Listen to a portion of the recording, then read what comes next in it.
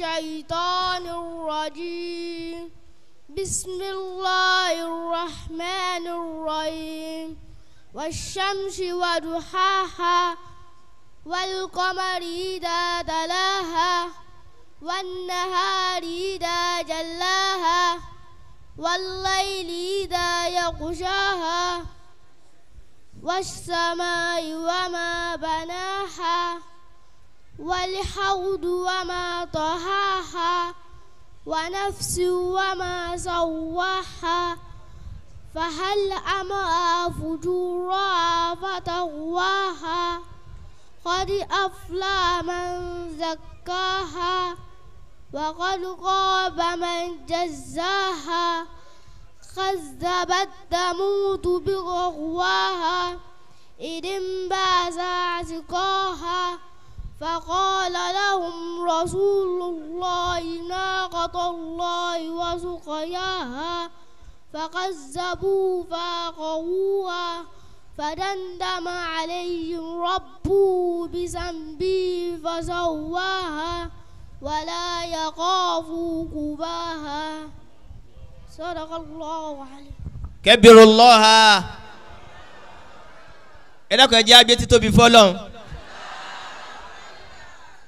ọmọ yìí á lọ yá o ọmọ wa náà ni torí àwọn míì lọ́mọ yá ọmọ AIS náà ni ACADIP International School torí pé wọ́n ní ó jẹ́sẹ̀ẹ́jú kan ni a ti kọ́ wọn ní káfí bí wọ́n ṣe wà yẹn ó lè ka káfí láti bẹ̀rẹ̀ dé parí tá a bá ní ọtẹnu bọ́ nìsín kése kó bí wọ́n pé mùjámọ́là dídẹnu kọ́ ọlọ́run kọ́ bá a ṣe dáadáa fún ẹ ọlọ́run jẹ́ kó ní àlùbáríkà bí a ṣe ń pe bàbá tí wọ́n bá wa dá wa lẹ́kọ̀ọ́ iná ni a recognize presence bàbá wa Alhaj Ishaq tí wọ́n jẹ́ ìmáàmù fún gbogbo Ansarudeen ní ilẹ̀ yìí ọlọ́run kó jẹ́ kárí ń pẹ́ ọlọ́run kó bá a dúró tì yín a gbọ́ wá sí ẹ dákun ẹ jẹ́ kí a farabalẹ̀ àwa ni aláfẹ́ àwa ni aláfẹ́ ó ṣe wá lóore. Allahu ṣe wá lóore pàtàkì ju kèfèrí lọ. Allah ṣe wá lóore pàtàkì òṣùbà. Lábẹ́ bí ṣe ń lọ CD fún ẹni tí ó bá ní ìdí ẹ̀ CD ti wà níkàlẹ̀. Gbogbo àwa tí a bá ní ìbéèrè tá a jẹ́ Kristẹni ẹ dákun ààyè yín ti wà ní ìkàlẹ̀.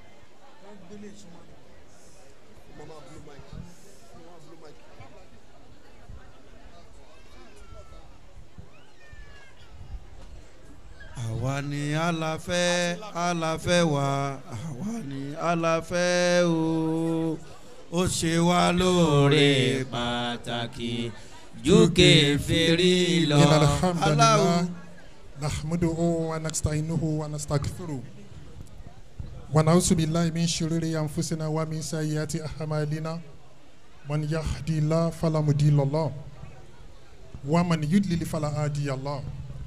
وأشهد أن لا إله إلا الله وحده لا شريك له وأشهد أن محمدا عبده ورسوله.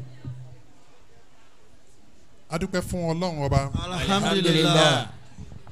a ṣe ìkẹ́ àti gẹ̀fà nàbí wa Muhammad. sallallahu alayhi wa sallam. engineer production yìí ò dá o. a sì fún yín ní 0%.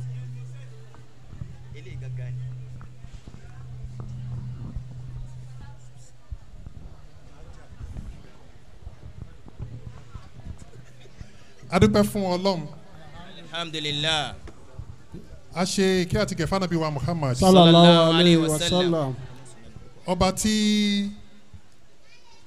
ó wò wá sùnsùn ó ṣe wá ní mùsùlùmí alhamdulillah ó ṣe wá ní ẹlẹ́sìn àlàáfíà alhamdulillah ó ṣe wá ní ẹni tí ó ń tẹ̀lé àṣẹ tọlọ́m ó ṣe wá ní onígbàgbọ́ òdodo. ariwo yìí pọ̀. ẹ rí wípé àwọn ọmọ ìyá wa tí wọ́n jẹ́ Christian tí wọ́n bá fẹ́ sọ ìtumọ̀ Christian wọ́n máa ń sábà lo language kan tán bá béèrè pé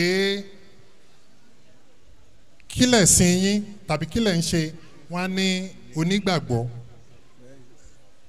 àbí ẹ̀yin bàbá mi kí la máa ń pè wọ́n á ní àwọn onígbàgbọ́ àbí bẹ́ẹ̀ kọ́ pé àwọn onígbàgbọ́ èmi máa ń sọ nǹkan kan ọmọ ìyá mi kan mùsùlùmí ni ó wá ń bá wa argue ó ní wọn à ní right láti máa sọ pé onígbàgbọ́ làwọn mo ní no wọ́n ní right onígbàgbọ́ ni wọ́n ń tòótọ́ onígbàgbọ́ ni wọ́n ní tòótọ́ ẹni tí ó ń bọ Ṣàngó tí ò bá nígbàgbọ́ nínú Ṣàngó kò ní bọ Ṣàngó so ẹni tó ń sin Ṣàngó kílò náà onígbàgbọ́ onígbàgbọ́ bẹ́ẹ̀ ni ológun onígbàgbọ́ kí ló gbàgbọ́ ó gbàgbọ́ nínú Ògún ó gbàgbọ́ nínú Ṣàngó ọlọ́ya onígbàgbọ́ ni kódà ẹni tí ń bọ èṣù please onígbàgbọ́ ni ó gbàgbọ́ nínú èṣù ṣùgbọ́n àwa mùsùlùmí àwọn ò ní gbàgbọ́ nínú nǹkan kan àyàfi nínú tani Allah Ọlọ́run Allah so àwa ni onígbàgbọ́ òdodo so ìyàtọ̀ wà láàrin onígbàgbọ́ onígbàgbọ́ onígbàgbọ́ tẹ́ ẹ bá rí gbogbo àwọn tó bá wá lo onígbàgbọ́ fúnra wọn ẹ má bá wọn jà they are very very correct wọ́n nígbàgbọ́ nínú nǹkan kan ni náà ṣe ń jẹ́ onígbàgbọ́ ṣùgbọ́n àwọn mùsùlùmí o kí là wá o onígbàgbọ́ òdodo onígbàgbọ́ òdodo. ẹ̀yin onígbàgbọ́ òdodo. now ẹ má lọ jìnnà kò sí time lọ́lọ́run ṣe máa ń àdírẹ́sì wa pé onígbàgbọ́ òdodo we are true believers because we believe in God so àwa dúpẹ́ fún Ọlọ́run pé Ọlọ́run ṣe wá ní onígbàgbọ́ òdodo. alhamdulillah lẹ́yìn eléyìí a ṣe kí àti kẹfà nàbí wa Muhammad sallallahu alayhi wa sallam ẹ gbà mí ẹ bá ń tún lè yòǹbọ ànábì ọlọ́ngbọ́ ohun àwọn ìyá mi nìkan mọ̀ ń gbọ́ ṣáwọn bàbá wa tiẹ̀ wá ń bì mo ti máa ń tọ́fà àwọn tí ń gbààwẹ̀ pọ̀ nínú àwọn bàbá wa jà àwọn tí ń gbààwẹ̀ pọ̀ nínú àwọn ìyá wa. bẹ́ẹ̀ ni o kò sí lọ́mẹ̀. ọ̀dà ẹja mi ẹ̀yin ìyá mi nìkan àtẹ̀kbír ẹ má jẹ́ ń ṣe tẹ́sítì fáwọn bàbá wa kẹ́ ẹ má mà pé ẹ ti gbòdo bẹ́ẹ̀ bá sì gbà ẹ̀yin bàbá wa àtẹ̀kbír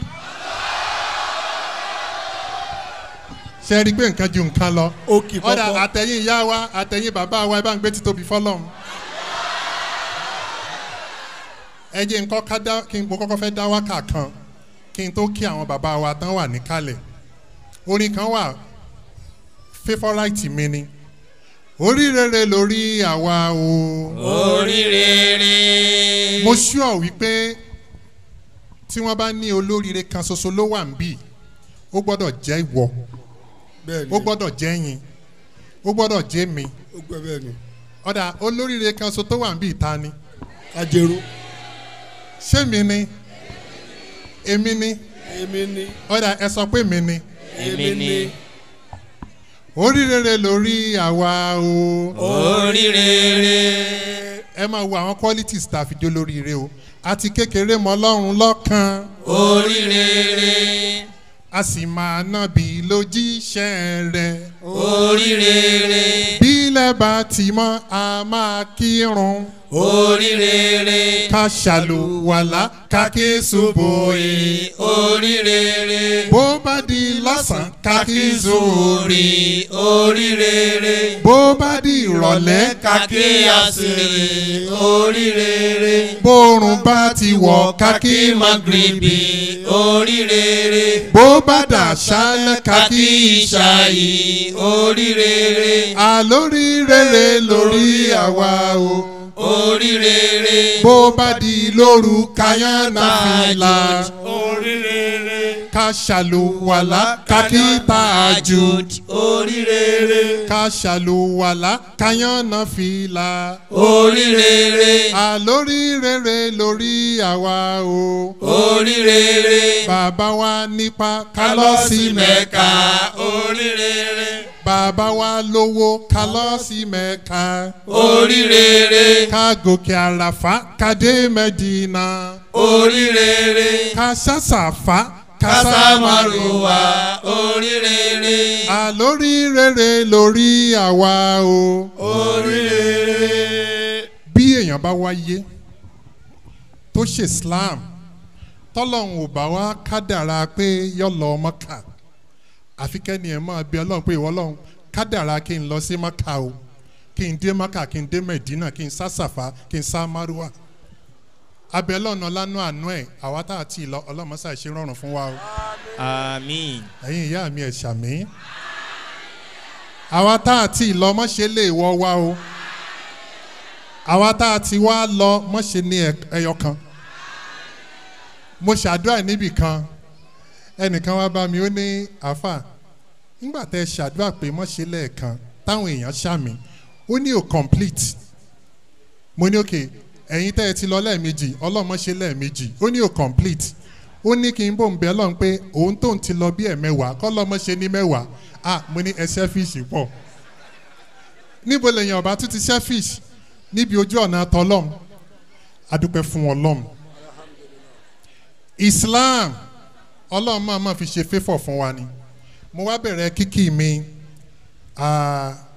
láti orí number 1 citizen among the Muslims ní ìlú Ilobu ẹ̀yin bàbá mi ẹ kúkú ti pòwe kan ti pẹ́ wọ́n máa ń sọ pé àáfàá ni bàbá ọba àbí bẹ́ẹ̀ kọ́ èmi wá ro nǹkan kan jọ kan wípé bí bàbá ọba gangan bá wá jẹ́ àáfàá nǹkan ọgbọ́n wọn láwọn àdá sí láàrin yẹn ara àwọn inequalities tí ò lè balance nìyẹn. Number 1 citizen láwùjọ àwa mùsùlùmí náà ni Ọlọ́run dá tọ́lọ́n pè ní èèyàn gbogbo ẹni bá ti mọ̀ọ́re sọ́lọ́n èèyàn ní lọ́dọ̀ Ọlọ́run àbí bẹ́ẹ̀ kọ́ ẹni bá ti ń sin Ọlọ́run èèyàn ní lọ́dọ̀ Ọlọ́run ẹni Ọlọ́run dá ti ń takotọ́ Ọlọ́run kì í ṣèèyàn kódà àwọn Yorùbá wò pé ẹranko lélẹ́yìn bẹ́ẹ̀ nìkan bá débi bá a ṣe wà yìí tọ́wọ́ wọ aṣọ tó towó ẹyọ mọ́ tó dé fìlà pupa tó towó ẹyọ mọ́ tọ́wọ́ wọlé tó ní hey onísàpàná dé gbogbo àwa tá a wà ń bì tá a bá ń wò àwa kan nu wa a mọ̀ sọ pé tó alihamudulilayi àbí bẹ́ẹ̀ kọ́ bá a bá sì rẹ́ nìkan tó bá bọ́nú ẹ̀kú tó bá débì tọkàn lọ tọkàn bọ̀ ẹ rí i pé a wò báyìí a wò àmìrí kí lá sọ a ní Ọlọ́run mo dúpẹ́ o àbí bẹ́ẹ̀ kọ́ èèyàn a máa wo ẹni tí ń takò Ọlọ́run nígbà míì kéèyàn sì máa fi dúpẹ́ fọ́lọ́run pé Ọlọ́run bọ́ bá wá tiẹ̀ ṣèmi náà lélẹ̀ tèmi náà ń wò báyìí táwọn èèyàn ń wò báyìí náà ṣé mo ṣe nǹkan fún rẹ Ọlọ́run tó fi ṣe mí bẹ́ẹ̀ ni Ọlọ́run á ṣe wá ní mùsùlùmí àwa lè yàn wájú Ọlọ́run bá a ṣe wá ń jẹ́ ni Ọlọ́run tá a jẹ́ yàn wájú Ọlọ́run àánú náà Ọlọ́run má ká kúrò lórí wa. Àmín. In that sense mo kí bàbá wa the Grand Imam of Ilobu land bàbá wa ẹ dákun ẹ bá ń tún dìde kí gbogbo ayé rí yín lẹ́ẹ̀kan sí ẹ má bínú torí Ọlọ́run atẹ́gibíir. Allahu Akbar. ẹ ṣeun ẹ ní mà padà sí aburú. The chief imam of Ilobu land is one of the latest imams in the world. Wọ́n ṣẹ̀ bọ́ sí orí àga àpèrè ẹ̀sìn ọlọ́mọ mọ̀ yàn wọ́n kí wọ́n wá darí àwa mùsùlùmí nílùú Ìlobù àti agbègbè ẹ̀. Ọba tó wá fi wọ́n ṣe aṣíwájú, ọba tó ṣe wọ́n ní ìmáàmù fún wa, Ọlọ́run ò bá a fún wọn ní ẹ̀mí gúngùn. Àmín. Gbogbo ẹni bá ti ṣàmì náà ẹ̀mí rẹ̀ ó gùn. Àmín. Bá a ṣe àlékún àlàáfíà fún wọn. Àmín. Bá a ṣe àlékún dáadáa fún wọn. Àmín. Gbogbo ohun tí wọ́n ń fẹ́ Ọlọ́run máa bá wa fẹ́. Àmín. Ohun tí wọ́n fẹ́ Ọlọ́run máa ṣàgbé jìnnà sí wọn. Àmín. La hawla wala quwwata illa billah. Mo kí wọn. Mo dẹ̀ recognize gbogbo àwọn entourage tí wọ́n tẹ̀lé wọn wá. Jazakumullahu khairan. We are grateful and we are thankful for your auspicious presence. Torí pé àsìkò ń lọ, I recognize the presence of the Chief Imam of Ansaruddin Society of Nigeria Ilobu branch. Bàbá mi Muhammad Isaac Olókùta. Bàbá ẹ bá ń dìde kẹ́ ẹ tún jókòó. Ẹ ṣé bàbá. Jazakumullahu khairan. Bàbá fẹ́ràn mi gan látìgbà tí mo wà ní kékeré. Ọlọ́run nífẹ̀ẹ́ yín. Bàbá wa Shehu láti bó pé àwọn náà fún wa ní àdúrà bẹ̀rẹ̀ ẹ bá ń dìde tó bá ń jókòó bàbá. Ẹ ní máa padà sí aburú. Ẹ ní máa padà sí ìgbà láìda. Àti kékeré náà ni bàbá ti fẹ́ràn mi. Jazakumullahu khairan. Mo kí bàbá wa Òdùdúgbẹ́dù. Torí pé kò sí time. Gbogbo àwọn bàbá mi tán wà ní high table látòrí bàbá wa Ọláwọyìn. Bàbá wa Délé wọ́n ti recognize wọn. Ẹ ní máa padà sí aburú. Bàbá wa engineer Sirajudeen Jazakumullahu khairan. Bàbá wa Merikafi ọlọ́bànṣẹ́dá. Bàbá wa retired major. Mo ní bàbá ó lé ńgbà tán wà níṣẹ́ ológun. Mo sì mọ̀ wọ́n láwọn gentle. Bàbá wa Muhammad Sọ́ọ̀lì ọlọ́bànṣẹ́dá fún yín. La hawla wala quwwata illa billah. Mo recognize officer wa Mr. Adeyemi kọ́lọ́n kó bá mi ṣe dáadáa fún yín. Jazakumullahu khairan. Àti gbogbo ACADIP coordinators tó wà ní ìkàlẹ́mbì kọ́lọ́n kó bá mi ṣe dáadáa fún yín. Our national vice president and the head of the legal team, one brain resetter, Barrister Alhaj US Imam, kọ́lọ́n kó bá mi ṣe dáadáa fún yín. Barrister Bayero, kọ́lọ́n kó bá mi dúró tì yín. I recognize your presence. Mo kí n tó padà recognize àwọn ìyá mi. Mo kí àwọn former pastors tán wà ń bí látòrí former pastor Stephen. Where are you please? Ọlọ́run bá ń ṣe dáadáa fún yín. Former pastor Stephen Oguntunde. Nǹkan kan wà tó máa ń fọ́nì sí mi nípa wọn. Ẹ̀gbọ́n ìyá mi kan wà Oguntunde náà ni. Kí ìyá mi tó marry Oguntunde náà ń jẹ́. Ìgbà tó marry tán náà ń jẹ́ Adépọ̀jù. Àbí bẹ́ẹ̀ kọ́ ni màmá Ọdẹ́bùnmi. Now, àwọn wá ń jẹ́ Oguntunde. Ìyá mi náà lẹ́gbọ́n kan Christian Mùsùlùmí ni wọ́n di Christian ni wọ́n ń jẹ́ Oguntunde. Now, Oguntunde yìí wọ́n wá ń jẹ́ Stephen. Ẹ̀yin náà ń jẹ́ Stephen. Èyí tó fọ́nì ni pé bàbá náà tí wọ́n ń jẹ́ Abdulkarim nígbà wọn fi bí wọn ẹ̀yin náà ń jẹ́ Abdulkarim. Very very funny. Stephen Oguntunde Abdulkarim àwọn náà jẹ́ Stephen Oguntunde Abdulkarim. Ibi a ti ń ṣe wáàsí nílùú Ọ̀fà ni bàbá yìí ti gorí stage wá bá mi.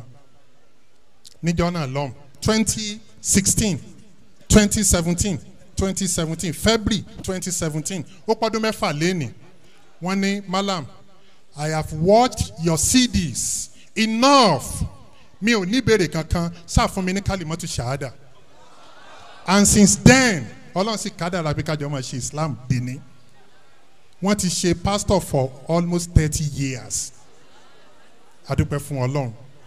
Brother mi kan náà wà níbí àwọn náà ṣe Christianity for 25 years ibi a ti ń ṣe program wa online náà ni wọ́n béèrè question after 25 years àwọn náà sọ pé àwọn di Mùsùlùmí.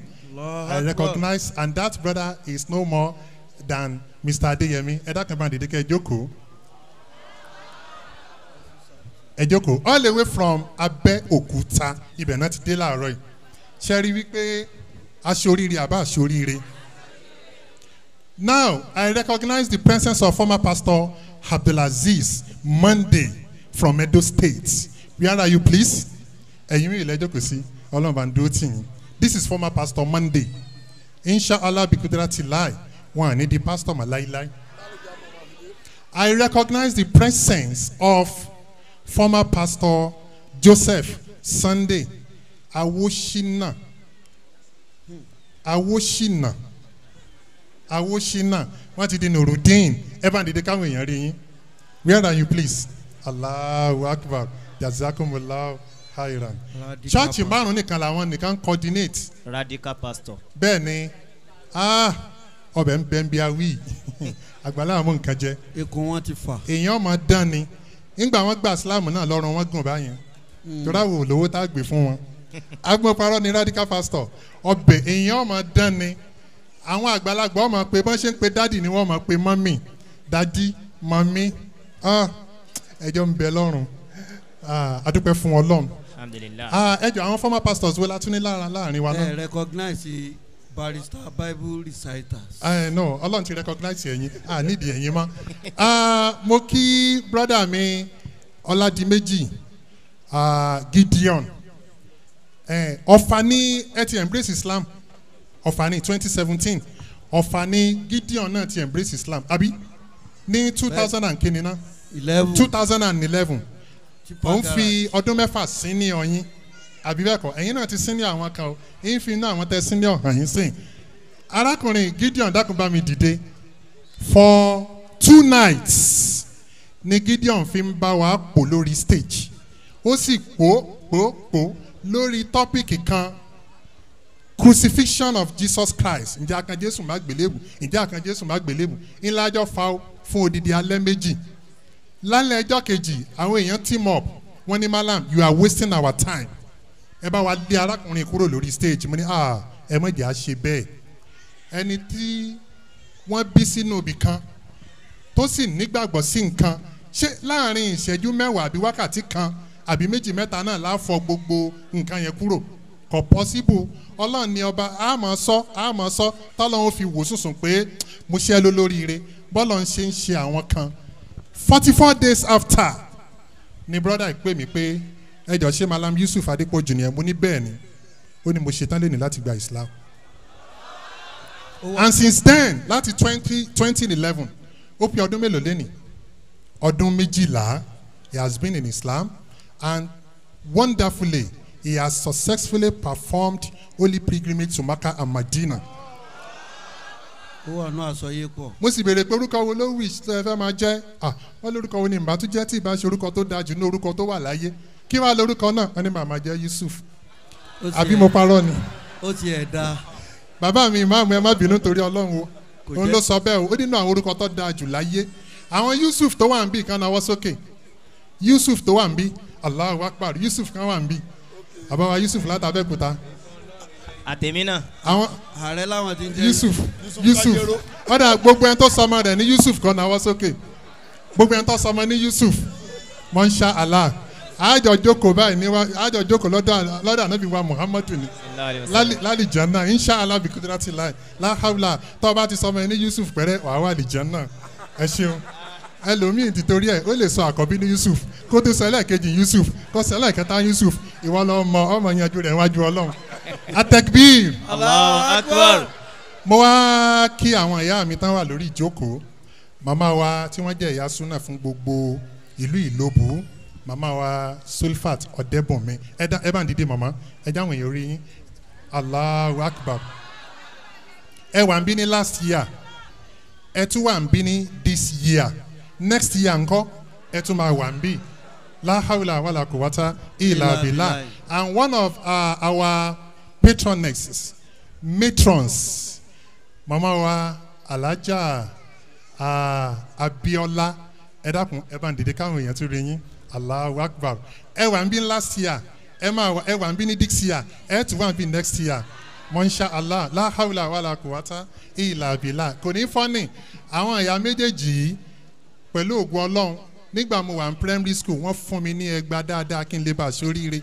Wàláhì lágbára Ọlọ́run bàbá ń dó tì yín ẹ ní má padà sí aburú torí mo jẹ́ ọmọ tó le díẹ̀ mi ìburú mo kàn le díẹ̀ ni. ẹ le gan. àbí mo parọ́ ni adúpẹ́ fún Ọlọ́run. Now to our business nǹkan kan wà tó strange sí mi bí tí mo fẹ́ fi ìdùnnú hàn nígbà tí mo sọ wípé former pastor wa wọ́n gba Islam di méjì Yusuf Alhaj ó fi ọdún mẹ́fà senior our former pastor àwọn náà senior àwọn kan ẹ̀yin tẹ́ ẹ wà ń bí ní last year àwọn tán wà ń bí last year kan náwó sókè pé ẹ wà ń bí last year ẹ náwó sókè ẹ káwọ́lé bàbá wa hanvaliyu wàlíyìí la ọlọ́run bá ń ṣe dáadáa fún yín bàbá wo dúdú gbẹ́dù ní last year one of nínú àwọn tán béèrè question we have a sister here nínú àwọn tán béèrè question ó ní sister Funke we have a sister Funke tí n bá fi sister yẹn hàn ẹ lè dá wọn mọ̀ sister yẹn wà ń bí nínú àwọn Christian tán béèrè question ẹ mọ̀ tó funny bá a ṣe kúrò ń bí ní last year yẹn níjọ́ kejì àwa lọ sí Iléṣà wàhálà àǹtí ìtúlé wa dé Iléṣà ní Iléṣà lọ́lọ́run ti wọ̀n sùsùn báyìí pé Fúnkẹ́ mo sọ ọ́ dolóríire and she embraced Islam àwọn náà wà ń bí pẹ̀lú wa sister Fúnkẹ́ ẹ dákẹ́ bá ń dìde káwọn èèyàn rí yín ẹ jáwọn ìyàwó rí yín ẹ̀yin ọkùnrin ẹ díjú yín inú àwẹ̀ láwà. ṣé ẹ ti dá wọn mọ̀ báyìí lórí ibi tí wọ́n ń béèrè question wọ́n di mùsùlùmí ń bí o Iléṣà ló padà wá kó gbogbo wàhálà wa ń bì but lẹ́nì àwọn náà wà ń bí lẹ́nì pẹ̀lú ògo Ọlọ́run wọ́n ti fẹ́ mùsùlùmí pẹ̀lú ògo Ọlọ́run ti sọmọ fún wọn la hawla wala quwwata illa billah adúpẹ́ fún Ọlọ́run wọ́n ti dọ̀bẹ̀ alhamdulillah ẹ rí i pé béèyàn bá ti gba Islam èèyàn ọmọ dán ni I have a sister here sister Fasilat ẹ mọ̀ ti jẹ́ ń sọ̀rọ̀ yín ẹ jẹ́ ń ṣe wáàsí díẹ̀ àbí bẹ́ẹ̀ kọ́ kí n sì dákẹ́ ná adúpẹ́ fún Ọlọ́run ẹ̀yin bàbá mi ẹ̀yin ìyá mi ní orí ìjókòó wa we have one of our board of trustees Alhaji Suleiman Abiodun ààrẹ láti Lagos State Allahu Akbar wọ́n dé Ilobu rí wọ́n dé Ilobu lánàá yìí náà ni for the first time adúpẹ́ fún Ọlọ́run and finally the chairman of this occasion is no other than a ìmọ̀ tí mo lè fi qualify chairman ìjókòó yìí but I know him as a treasure trove of ṣe philanthropism lápẹ̀ nàbí philanthropy. ẹ sá ti lò kan.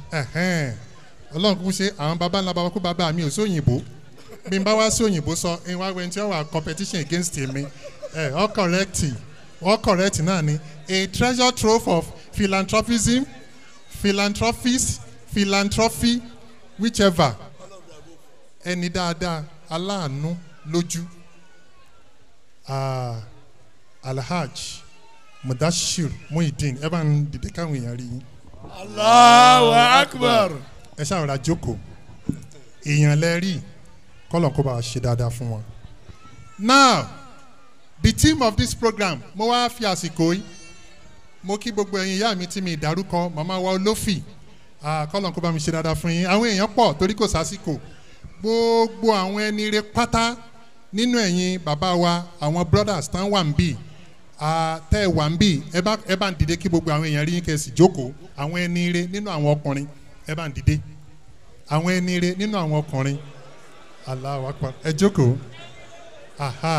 I have recognized you all nínú àwọn màmá wa àwọn sisters wa only àwọn ẹni rẹ nìkan ẹ bá dìde káyé rí yín kẹ́sì jókòó Allahu Akbar ẹ jókòó I think I have recognized everybody. Program yìí topic facts and figures of salvation facts and figures of salvation mo kí gbogbo àwọn agbófinró tó wà ní àràǹdí wa kọ́lọ́n kó bá wa dúró tì gbogbo àwọn màmá wa láti Ìlọrin wọ́n ṣí dé láàárọ̀ ẹ̀rù bá mi I recognize you all ẹ ní máa padà sí aburú we thank you for your presence bá a bá ti kúrò ń bí lọ́la à ń lọ sí Àkúrẹ́ olóyè mẹ́kùn we are going to Àkúrẹ́ àwọn èèyàn ti ń retí àwọn Christian tán wà lákùrẹ́ tí ń send message sí mi wípé àwọn ń bọ̀ mo ní ẹ máa bọ̀ ọ̀rọ̀ wa dàbí ẹni tá a fẹ́ sun jẹ tó tún ṣe kínni tó fi epo rárá Ọlọ́run ló mọ iye epo tá a ti fi rárá we are dauntless we are fearless because of nta gbé lọ́wọ́ ọkàn sì balẹ̀ ọkàn ó sì balẹ̀ ní tá a fi bọ́ sálì kìámọ̀ Islam ó sì máa jẹ́ Islam lọ ní tọ́lọ́hún fi sọ pé ó yá ẹ mọ̀ sí mọ́ adúpẹ́ fọlọ́run. And they say èyí tó fún wa ní courage ń tà ń ṣe ó ní wípé ẹ rí wípé tí player bá dáa tí jẹ́sí wọn náà fine tó tuntun tí wọ́n wá rí àwọn canvas tó dáa míì mọ àwọn makers àwọn canvas o bọ̀ àwọn canvas kan wà tó jẹ́ pé ó sọ yìí tí bọ́ọ̀lù dáa tálàfíà dáa oh my God ó ní agbára bí ìgbà tán bá gbé driver sínú mọ́tò ni ọmọ ọkọ̀ wà àwọn ẹwo ńgbà tí bàbá wa chairman ń bọ̀ ẹwo ọkọ̀ tán gbé lọ́wọ́ dèmi bá gbérú èyàn lọ́wọ́ tí n bá ń lọ Ìbàdàn n bá dé kó màá ṣe ìrántí pé mo ń lọ Ìbàdàn honestly speaking mọ́tò da ọkọ̀ lálàáfíà ojú ọ̀nà náà wá da ẹni tó fẹ́ wa mọ́kò ó lálàáfíà àbí bẹ́ẹ̀ kọ́ ọkọ̀ sì da ojú ọ̀nà náà da ṣe mọ̀ pé èèyàn máa tẹná lọ ni wàláì bí èèyàn bá lè drive jù bẹ́ẹ̀ lọ tán wá gbé Volkswagen fún mi ní Volkswagen ọ̀dà o ó darí o ìyá tèmi náà lo Volkswagen rí o but lọ́wọ́lọ́wọ́ tá a wà Volkswagen ò sí nínú Vogue mọ́ bẹ́ẹ̀ nìkan bá gbé Volkswagen tó wá ní ẹ wá wo ọkọ̀ ọlọ́yẹ tí mo rà àwọn èèyàn ò mí rí ni kódà tó bá fẹ́ ṣe da kọ́kọ́ sí ara ẹ̀ pé Jesus I am a winner á dùn pé òun ìní ń tọ́ da òun ìní ń tọ́ da tàbí mo rántí ọkùnrin kan sẹ̀lẹ́ni kò wọ bàtà irun orí rẹ̀ tún wá ta kókó wọ́n wá ń jó ní roundabout wọ́n wá ní ẹ̀yìn ìyẹn gba Jésù sílé ayé yín tẹ́ ẹ̀ bá gbà ẹ wè mí ẹ fi mí ṣàríkọ́gbọ̀n ẹ wo ohun tí Jésù sọlé ayé mi dá ẹ̀yin náà wá dàbí mi nínú gbogbo àwa tá a wà ń bì á bẹ̀ lọ́n pé Ọlọ́run sọ ayé wa dà báyìí pé pẹ̀lú eléyìí o ò gérun o ò tún wọ bàtà lórí títì Shonebonel Ọlọ́run bà ayé wa jẹ́ Ọlọ́run sọ wá di àìda so tí driver bá wá da tọkọ̀ da no problem but tọkọ̀ ò bá da ọkọ̀ ní táyà mẹ́ta kò pé mẹ́rin jíà problem driver sì da wàhálà kò ní lọ́ọ̀bì kankan irú ẹ̀ làwa mùsùlùmí bára wa as a Muslim gẹ́gẹ́ bí mùsùlùmí a bára wa nínú Islam Ọlọ́run fortify Islam with prophets and the seal of the prophet Ànábì wa Muhammad sallallahu alayhi wa sallam Ọlọ́run tún wá fún wa ní the ultimate miracle Al-Qur'an Al-Furqan ìwé tí ò sírú ẹ̀ ẹ̀rí páyé wa ti dá Christian kan wòye ó ní tó bá jẹ́ pé àwa Christian la bá ní Al-Qur'ani tẹ́ ẹ níyẹn ó ní wọ́n ti gbàgbé ẹ̀yin mùsùlùmí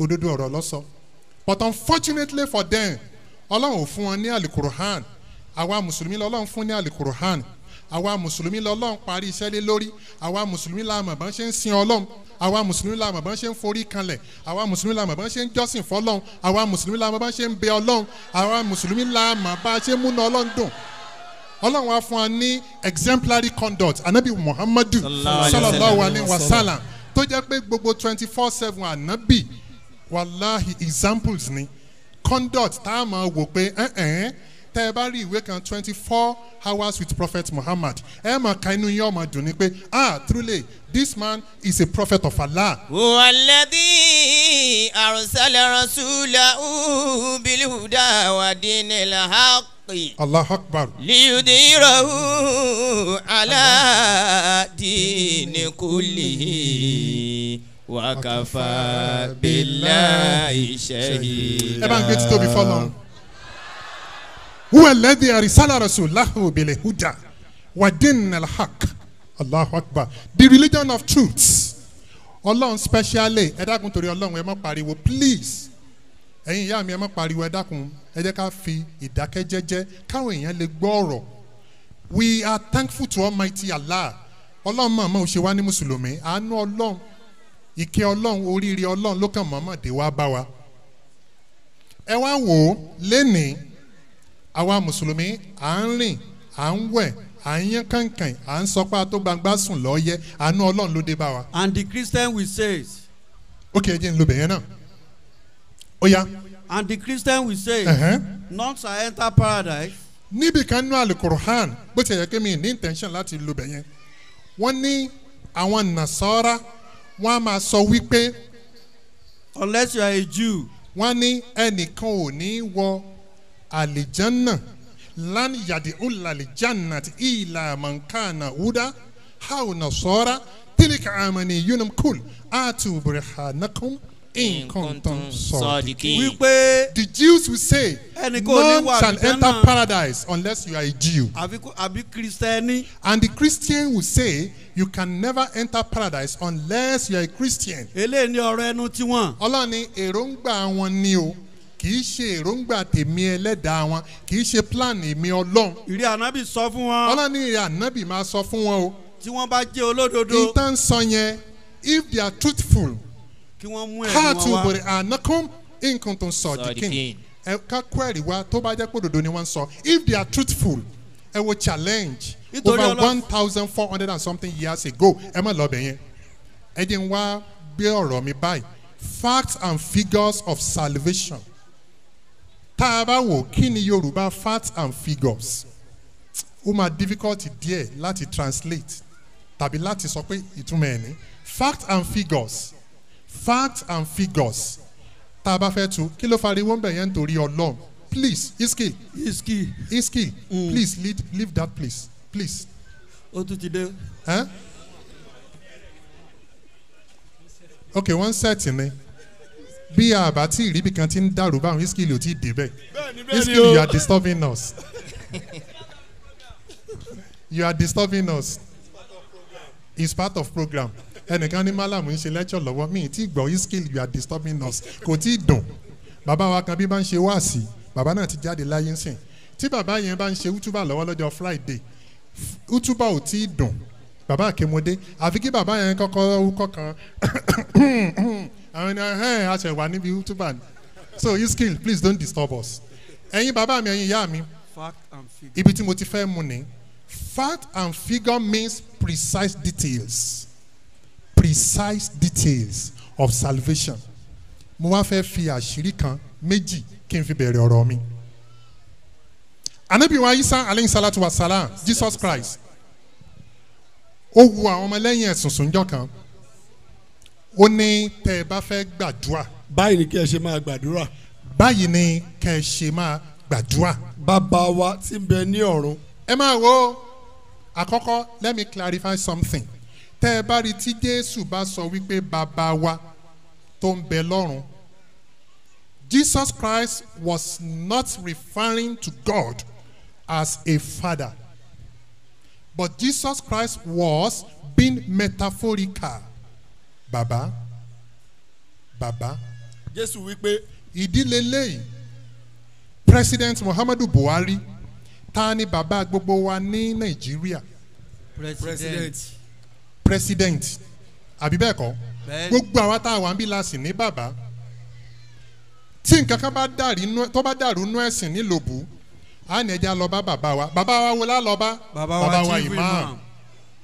Now, tá a bá ń lo bàbá, a máa lo bàbá metaphorically. Kódà bàbá tí ó pé 95 years, wọ́n sì gbọ́dọ̀ rí bàbá wa Chief Imam gẹ́gẹ́ bí bàbá. Bẹ́ẹ̀ni. Àbí bẹ́ẹ̀ kọ́? Bẹ́ẹ̀ni. Now, tí wọ́n bá ń lo bàbá, èdè àpọ́nlé àti èdè àfiwé ọ̀rọ̀ metaphor mi mọ ìtumọ̀ Ọlọ́run jẹ́ mọ̀ ìtumọ̀ metaphor metaphorically. Ìdí tí Jésù ṣe ń pe bàbá, àṣẹ Bíbélì gan ti sọ. If you check the book of Isaiah chapter 64, Jésù ní verse 8, Bíbélì sọ pé ṣùgbọ́n nísinsìnyí. Olúwa. Ẹ máa wo Bíbélì ní Olúwa. Ìwọ ni bàbá wa. Àwa ni a mọ̀. Ẹ máa gbọ́ o. Olúwa, ìwọ ni bàbá wa. Àwa ni a mọ̀. Àwa ni a mọ̀. Ìwọ ni ọmọ. Ṣé ẹ mọ̀ pé ọmọ ni ó fi amọ̀ mọ nǹkan? Ọmọ ó ní Ọlọ́run, àwa ó ní amọ̀. Ọlọ́run wa mọ̀ wá. Bó ṣe mọ̀ wá yẹn kí ló ń ṣe? Ó ń create wa. Gbogbo wa ní iṣẹ́ ọwọ́ rẹ̀. Gbogbo wa yìí ni creator, iṣẹ́ ọwọ́ Ọlọ́run. Láàrin yẹn Ọlọ́run ni creator. That is why tán fi ń pe Ọlọ́run ní bàbá. Ẹ má ṣe pẹ́nikẹ́ni bàbá yìí ní ayé. Sàrí kájúrú pọ̀. That means bàbá òun náà ń pè ní creator. Ìdí tẹ́ fi wá mọ̀ wípé bàbá ni creator ni wípé ká wá pe ẹni tó bí wa Christian kanjọ́ kan, ìgbà tí mo fẹ́ fi ọpọlọ ẹ̀ ṣeré díẹ̀, mo wá bí léèrè question kan mo ní sister wa ó dá mi lóhùn kí lẹ máa ń pe ẹni tó bí yín ó ní bàbá ni ẹ dẹ̀ sure ó ní bàbá ni ṣó dákẹ́ máa pe ẹni tó bí yín ní bàbá ó ní kí lèmi náà máa ń pe ẹni tó bí mi mo ní kọ́kọ́ dáǹtì ẹ̀ ná ṣé ẹ mọ̀ wípé all right torí pé ó máa strange sí pé báwo ni kí ni màá pe ẹni tó bí mi bàbá náà máa pè é ẹ mọ ibi tí mo ti da ọ̀rọ̀ rú wọn lójú mo wá ní kó lọ sí Matthew chapter 23 verse 9. ẹ má ṣe pe ẹnikẹ́ni ní bàbá yín ní ayé. bíbélì ní ẹ má ṣe pe ẹnikẹ́ni ní bàbá yín ní ayé o mò ń bọ̀ sister kí lẹ̀ ń pe dádì èmi náà fẹ́ pe bàbá ó ní bàbá mò ń pè wọ́n bọ̀ bíbélì tẹ́ ẹ gbàgbọ́ ó ní ẹ má ṣe pe ẹnìkan ní bàbá yín láyé mọ́ o ṣé ẹ wá gba bíbélì gbọ́ ó ní mo gbàgbọ́ bọ̀ bíbélì lẹ́ gbọ́dọ̀ pe ẹnìkan ní bàbá yín ó ní ẹ jẹ́ n wo báìbù yẹn náà ìgbà tó wò ó kà ẹ má ṣe pe ẹnìkan ní bàbá yín láyé mọ́ ó ní àfà kí láwọn á mọ̀ pé ẹni tó bí wa mo ní ṣé èmi wá ni mo kọ báìbù àbí èmi ni pásítọ̀ yín ó ní but kò yé mi mọ́ mo ní kò lè yé yín mo dàrú mọ́ lójú mo wá béèlì ẹ̀ èmi náà mo wá padà béèlì ẹ̀ ẹ kà síwájú. ẹ má ṣe pe ẹnikẹ́ni ní bàbá yín ní ayé. ẹ má ṣe pe ẹnikẹ́ni ní bàbá yín ní ayé mọ́ o. ẹnìkan ní bàbá yín èyí tí ń bẹ ní ọ̀run. kò sí ẹnìkan kan tá a gbọ́dọ̀ pè ní bàbá ẹnìkan ní bàbá èyí tí ń bẹ lọ́run ta ló wà lọ́run yẹn ọlọ́run nìkan ní bàbá ìtumọ̀ bàbá ń bẹ yẹn kọ́ ni bàbá tí bíbélì ń sọ bàbá means ẹlẹ́dàá. ẹ má ṣe pe ẹnìkan ní ẹlẹ́dàá o ẹnìkan náà ní ẹlẹ́dàá tá a ní and that is God tí Jésù bá ti sọ pé bàbá kí ló mean ẹlẹ́dàá kò yé wọn àwa mùsùlùmí a mọ̀ kọ́ wọn ní Bible ni bẹ́ẹ̀ni o honestly speaking ẹ wá ohun tí wọ́n fẹ́ fàyọ ní ó wá ní tí ẹ bá ti ń gbàdúrà. bàbá wa ti ń bẹ ní ọ̀run. mo lo àdúrà yẹn dùwàwù làwọn mùsùlùmí pé àdúrà làwọn mùsùlùmí mọ̀ sí but àwọn bíbélì sọ pé àdúrà bàbá wa ti ń bẹ ní ọ̀run. kí a bọ̀wọ̀ fún orúkọ rẹ. ká bọ̀wọ̀ fún orúkọ rẹ. kí ìjọba rẹ dé. ẹjọ́ bíi tí mo ń lọ nìyí kí ìjọba ta ni dé. Ọlọ́run. kí ìjọba rẹ dé. ìfẹ́ tí ẹni ká ṣe ní ayé. fine ìfẹ́ tọlọ́run ó ní kí gbogbo wa ká máa ṣe lórílẹ̀ ayé. bí wọ́n ti ṣe ní ọ̀run. I need a Christian here to tell me kó wá ṣàlàyé ibi fún mi. Jésù sọ wípé ìfẹ́ tọlọ́run ní ká máa ṣe láyé bí wọ́n ti ń ṣe ní ọ̀run. ẹ̀yin ìyá mi ẹ̀yin bàbá mi èèyàn kan péré mo need ta ló dé ọ̀run tí ọ̀sán tán ṣe lọ́run fún wa. ta ló kú rí. èèyàn lè mọ̀ kú kó ti dọ́run rí. mi ì máa wá sí kan tá a lọ máa nǹkan bá jáde ó fẹ́ béèrè question mo wá béèrè mo ní sẹ́yìn dọ́run rí ni ó ló ń dọ́run rí ẹ ti gbàgbé ẹ rántí ṣe rántí ṣé kìí ṣe ni mi ìrántí máa ń jọ́ náà lọ́hùn. ẹ ṣe bí wọ́n ṣe ń ṣe lọ́run. mo ní ẹ̀yin ti dọ́run rí báyìí ó ní mo ti dọ́run rí ẹ ṣàlàyé ọ̀run fún wa ló bá fẹ́ máa ṣàlàyé mo bá pé wọ́n ń gbá lórí arákùnrin yìí o tí wọn àbá máa gbá lórí ẹ̀ ìwọ ti dọ́run rí ó sì fẹ́ máa proof ẹ̀ fún wa ó sì ní interest láti máa waste time àwọn bàbá àgbàlagbà àti ìyá àgbàlagbà tán jókòó síbì ó ní mo ti àbí sàṣàpá London ni mi ìrántí mọ̀ ọ̀sápá ni ó ní mo ti dọ́run rí mo lè ṣàlàyé fún yín mo ní má wulẹ̀ ṣàlàyé fún wa ṣe rí ẹ má lo ẹ̀gbẹ́ báyìí ẹ rí step nbí ẹ sọ̀kalẹ̀ ẹ sàrà máa lọ ẹ bá wà á kí lé ẹ sà máa lọ bẹ́ẹ̀. Bíbélì wọn sọ wípé bí wọ́n ti ń ṣe láyé ìfẹ́ tí ẹni ká ṣe ní ayé ìfẹ́ rẹ ní ká máa ṣe láyé bí wọ́n ti ń ṣe lọ́run ta ló wá lè sọ fún mi ẹ kọ́fà kínní yẹn dáadáa o amateur ta ló wá lè sọ fún mi kí ni wọ́n ń ṣe lọ́run tí Bíbélì ń rí fáàsì pé ìfẹ́ tìrẹ ní ká ṣe lọ́run ṣáàrí Christian kan tó lè sọ fún wa ń bì tí ò bá wá sí who can try ta ló lè sọ ìfẹ́ tó ń ṣe lọ́run. ẹ fẹ́ sọ ibi di ok àwọn tí ń wò wá online náà complain àbí ó ń reflect ẹ múra sí ẹ wá ṣe dáadáa ẹ mọ̀ wípé ẹ̀ ń tọ́ bá wà ń ta wàhálà yóò mọ bọ́ọ̀lù gbá gan ìta ló ń wà ó sì ń wá àwọn tí ń gbá bọ́ọ̀lù tán ń mí ẹlẹ́lẹ́ tán ṣe wàhálà á ní wàá lè cross ẹ báyìí wàá fà jáde ní sórí tó bá mú fò báyìí tí bá mọ̀ báyìí á kàn ṣubú ni wàá lọ báyìí ẹ gbé sórí fídì bí adìẹ tó ní HIV ní ọmọ ṣe so ìfẹ́ kí wàá nífẹ̀ẹ́ tán ṣe lọ́rùn àwọn màláíkà yí ìtẹ́ náà ká. ẹ máa wo ẹ bá ń ṣí bíbélì. Open the book of Revelation chapter 7 verse 11. ẹ̀yin bàbá mi ẹ̀yin ìyá mi ìtàn ṣe lọ́rùn la fẹ́ mú jáde. káwá wò bí àdúrà tí Jésù ní ká máa gbà ara àwọn wo ló ti ń ṣe. I am talking realistically. Wàláhì wa mùsùlùmí adúpẹ́ pọ́lọ́ ń ṣe wá lẹ́lẹ́sìn àlàáfíà adúpẹ́ pọ́lọ́ ń ṣe wá lólóríire. àdánwò tí ó mú wa tá a fi ní ṣe Islam ọlọ́mọ gbàdánù lọ́wọ́ wa. gbogbo àwọn áńgẹ́lì yìí tẹ̀ náà ká. ẹ bá fíìlì àwọn àga tó wà níwájú place nítorí Ọlọ́run. ẹ máa wo gbogbo àwọn áńgẹ́lì bíbélì là ń kà o gbogbo ẹ̀yin tẹ́ ń watch wa online please open your Bible to the book of Revelation. Revelation ni ìwé tó kàn the last book nínú bíbélì. àwọn kan máa pè ní ìṣípayá àwọn kan máa pè ní ìfihàn but òyìnbó Revelation. If you now check the book of Revelation 7:11, what is there is. gbogbo àwọn áńgẹ́lì dúró yí ìtẹ́ náà ká. ẹ máa kà jáde bó ṣe wà ń bẹ̀ o gbogbo àwọn áńgẹ́lì ẹ jọ mo nídìí àwọn tí ó di áńgẹ́lì ń bí. ẹ̀yin áńgẹ́lì Ìlobù. mo kàn nídìí àwọn bíi mẹ́ta kan jẹ́ áńgẹ́lì kan wá ṣe bí áńgẹ́lì. ẹ máa wo ohun tí bíbélì fẹ́ kà o.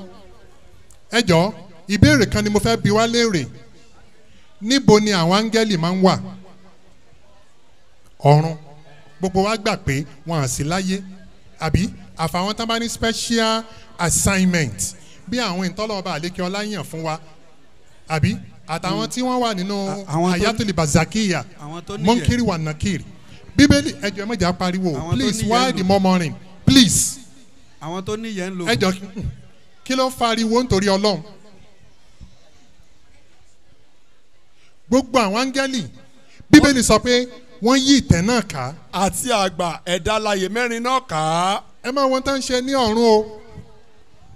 ẹ ń pariwo gbogbo ẹ̀yin tẹ́ ń pariwo ẹ sọ pé Allahu Akbar. ẹ ní pariwo mọ́ ẹ sọ pé ẹ ní pariwo mọ́. now ẹ wá máa wò ó yá ó yá ó yá. àti àgbà ẹ̀dá alààyè mẹ́rin náà ká. wọ́n tẹríba. bíbélì ni wọ́n tẹríba. wọ́n dojú bolẹ̀. lọ́run nìyẹn wọ́n dojú bolẹ̀. níwájú tẹ̀ wọ́n sin Ọlọ́run. ẹ bá ń gbé títóbi fọ́lọ́run. Allahu Akbar. ó yẹ dìde. àdúrà Jésù njọ́nà lọ́hùn ẹ mọ́ tì í lọ.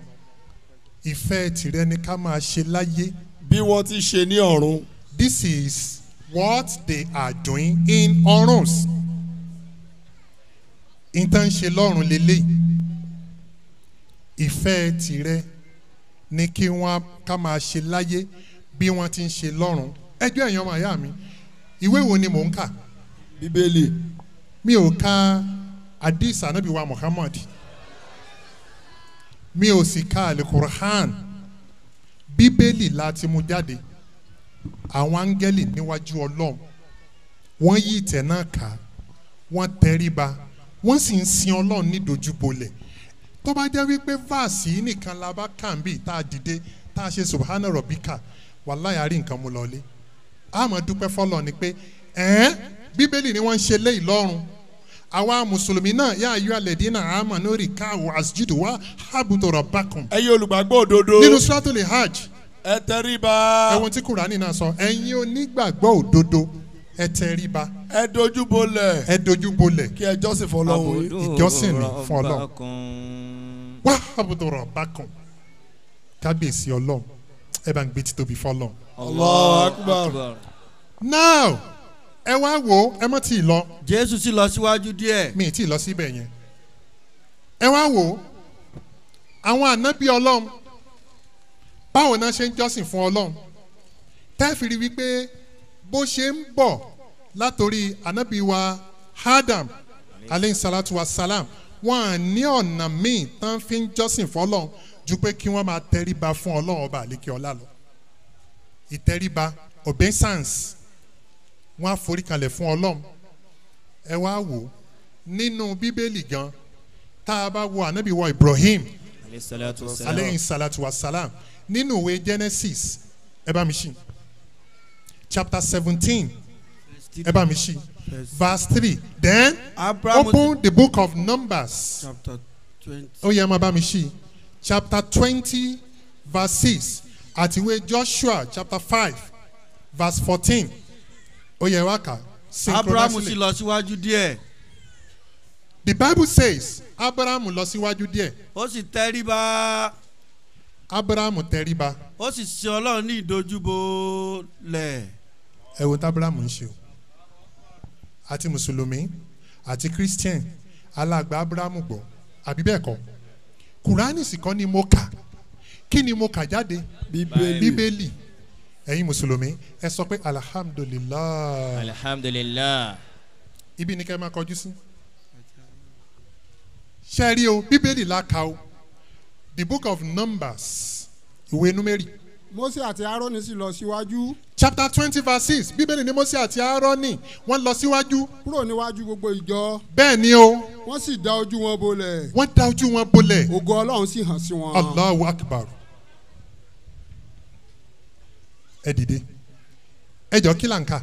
Bíbélì. Intan ṣe yìí àwọn wo lẹ́rí tí ń ṣe lórí ilẹ̀ ayé lẹ́nu. Àwa Mùsùlùmí. Ẹjọ́ máa ń bẹ lọ́rùn.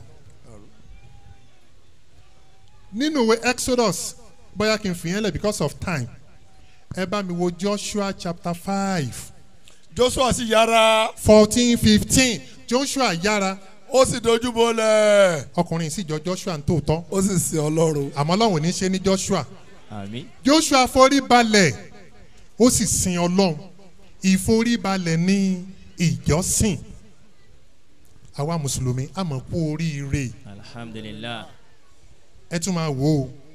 Èṣù gbé Jésù lọ sí orí òkè gíga ẹ̀wẹ̀. Eléyìí máa wá clear ń sìn. Ìwé kan wà nù Bíbélì wọ́n ń pè ní ìwé Matthew. Ẹ bá mi ṣí.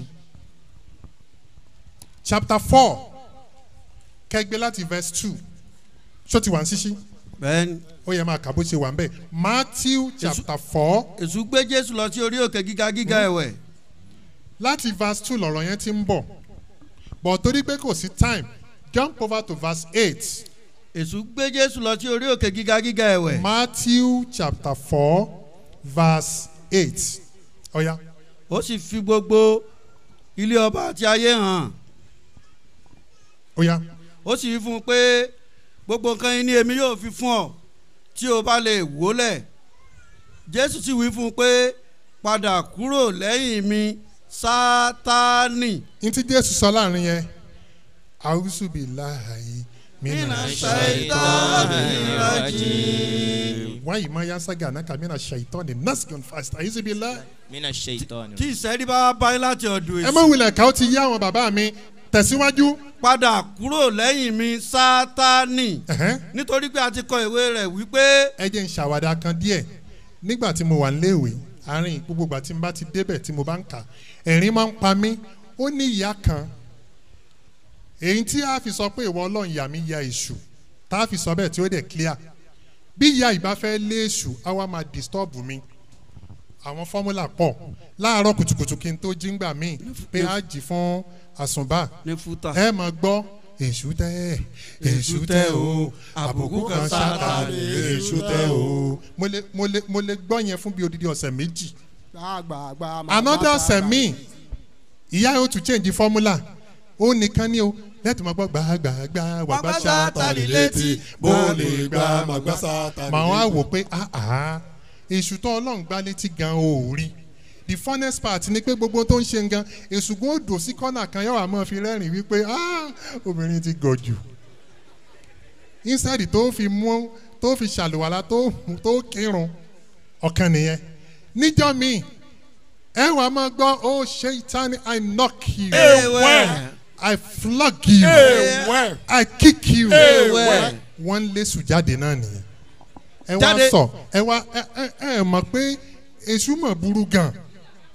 Wàláhì orúkọ Ọlọ́run mo fi ṣẹlẹ́rì èṣù ò máa rọrùn àbí ẹ̀yin bàbá mi ẹ̀yin ìyá mi èṣù lẹ̀ wá ń bá ṣàwàdà I knock you I kick you ṣéṣù nìyẹn lẹ́yìn kó sọ pé ìwọ Ọlọ́run a'udhu billahi minash shaitani rajim. wàláhì sọ ọ̀sà fún ọ Ọlọ́run ló sọ ní Al-Qur'an àwa ń ṣe I knock you bó ṣe ń knock ẹ yẹn èṣù àmọ́ fi ẹrẹ́rìn wípé ọ̀kàrí múra sí ọgọ̀ kọ̀ọ̀ràn mi.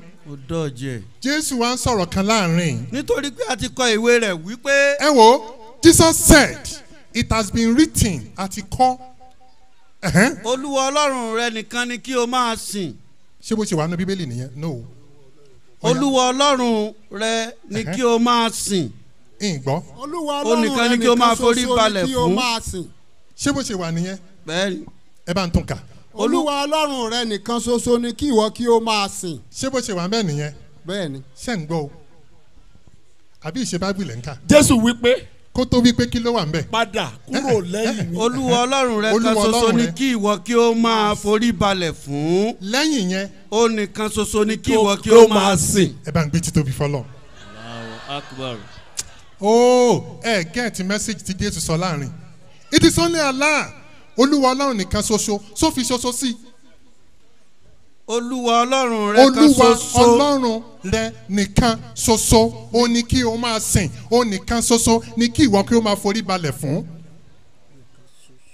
ẹni tó sọ̀rọ̀ yìí ta ló ní ká máa sìn? Ọlọ́run. ta ló ní ká máa forí balẹ̀ fún? Allah. ó tún wá emphasize pé ó nìkan ṣoṣo. ẹ wá wo irony of life. ibi táyìn mùsùlùmí ti wá kíra yín kú oríire ní o. ẹni tó wá sọ̀rọ̀ wípé Ọlọ́run ní ká máa sìn. àwa wo ẹni yẹn gan báyìí. àwa ní ìwọ tó sọ̀rọ̀ ọ̀rọ̀ tó sọ oríire ò pé. ẹ mọ̀ dí ìwọ gangan la máa sìn. ìwọ ní ká máa sìn Ọlọ́run. a ní sìn Ọlọ́run ìwọ gangan la máa sìn. wọ́n tún wá mú lórin pé Jésù ní máa sìn. Jésù ní máa sìn o. ọ̀pọ̀ ènìyàn ló ń wí pé ta lọ́lọ́run rẹ. Jésù dá wọn lọ́lá òun ló máa sìn o. ẹ máa gbọ́ o. Allahu Akbar. wọ́n tún wá mú lórin I have decided to worship Jesus. On the day of judgment gbọ̀ngàn sọ. kutupu awu. tí ẹ bá wò tán bá la láṣejù tán bá ní a ní agídí àwa mùsùlùmí a ní sin nǹkan mi lẹ́yìn Ọlọ́run. bẹ́ẹ̀ ni o. a ní sin anabi Muhammadu. sallallahu alayhi wa sallam. a ní sin anabi wa Musa. alayhi salatu wa salam. mùsùlùmí tó ń sin anabi ọ̀nà wókè. kódà bí mùsùlùmí kan bá débì nsìn tó ní ẹjẹ mo fẹ́ dá wákà anabi ní máa sìn o ẹ ní gbé o. ìyá súnà. a kàn ní ẹ mọ̀ tó ṣẹlẹ̀ ẹ bá a pè sí kọ̀rọ̀ wọ́n yé sin anabi o ẹ má bínú kí mo fọwọ́ kàn yín sá. wọn kì í sin anabi Jésù wá ní Ọlọ́run ní ká máa sìn ẹ̀yin bàbá mi ìyá mi tá là wá ń sìn. Allah. tá lẹ̀ ń sìn. Allah. tá là ń forí balẹ̀ fún. Allah. tá là ń wá ìjọsìn fún. Allah. tá là ń wá ìrànlọ́wọ́ lọ sọ́dọ̀ ẹ̀. Allah. tá là ń bẹ̀bẹ̀ fún. Allah. ọ̀dà ta ni ó pa wá. Allah. ta ni ó gbé wa dìde. Allah.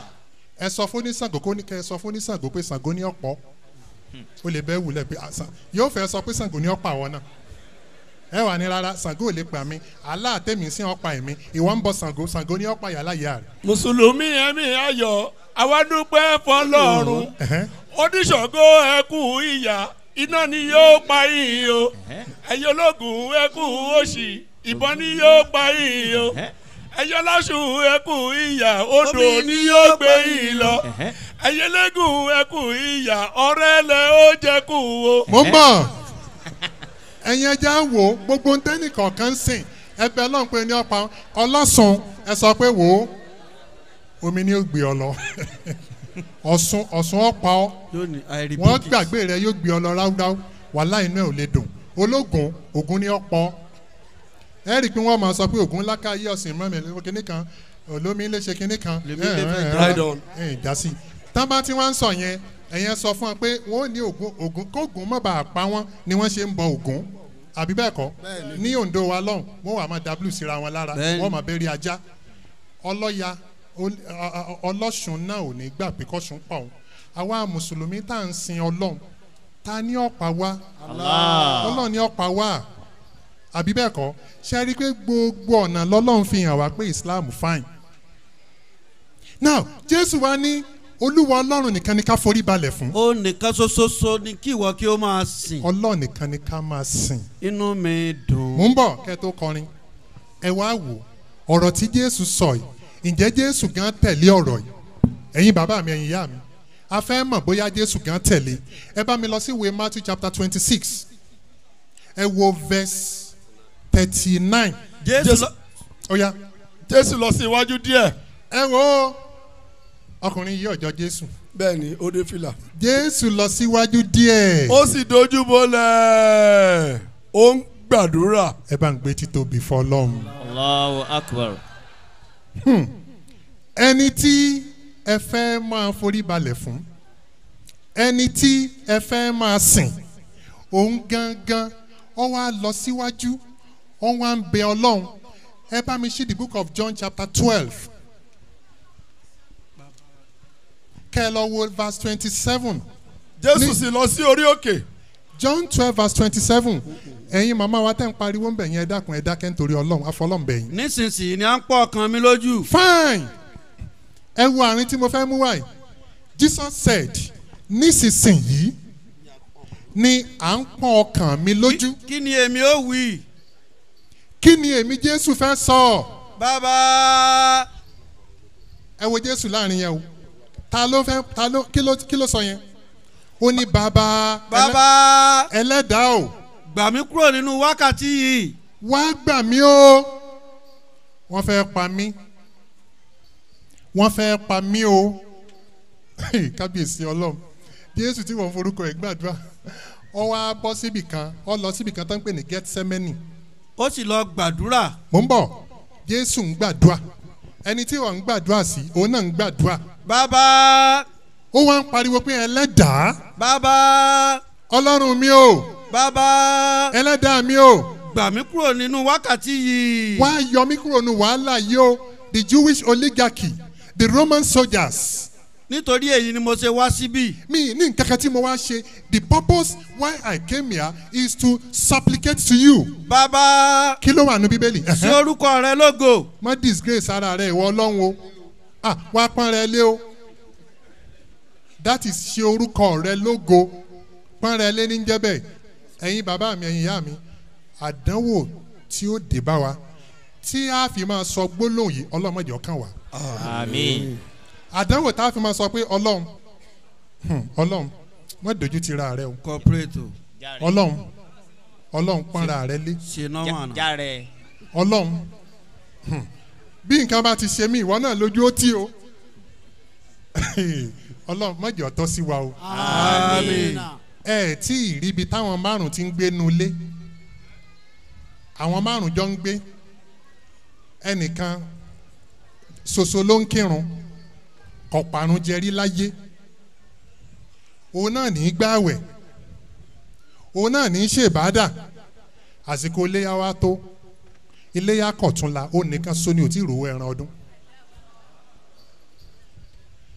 àwọn mẹ́rin yòókù ti so ẹran méjì mọ́lẹ̀ àwọn mẹ́rin yẹn ọ̀mùtí ni wọ́n ń kírun ohun èémọtí ó sì ń kírun kò sì rówó ẹran iléyà wa kọ̀túnla ẹ rí i pé àdúrà rẹ̀ yọ lágbára gan tí máa ń bẹ lọ́n tó bá dé stéèjì kan tó dijọ́ ọdún táwọn yẹn ń pẹran tóun ò rẹ́ran pa yóò wò pé ṣebí iléyà ni ìjọ kejì wà ń bẹ àbí bẹ́ẹ̀ kọ́ ìjọ kẹta náà ṣe kíni ọ wà ń bẹ bọ́ bá ti dijọ́ kẹrin àkànmọ́ képe tó ọlọ́run ṣe nírọ̀rùn lẹ́ẹ̀mí ìlúkù ìjọ ọdún lọ ọjọ́ kejì lọ ọdún kọ̀la ọjọ́ kẹta ó kọ̀la tí ó pè yóò change àdúrà yẹn pé ọlọ́run ọ̀la náà ni bí ìbá ti rẹ́ran pa ó ti tán àwọn wèrè tó kù yìí wà máa wò mí wípé ìwọ tó ń sin lọ́run wọ́n máa fi mí ṣe yẹ̀yẹ́ ọlọ́run wá ṣe orúkọ rẹ lógo wá pọ́n rẹ lé o bolójú pé rẹ wà wàhálà bí ìbá fi lè rí ẹran pa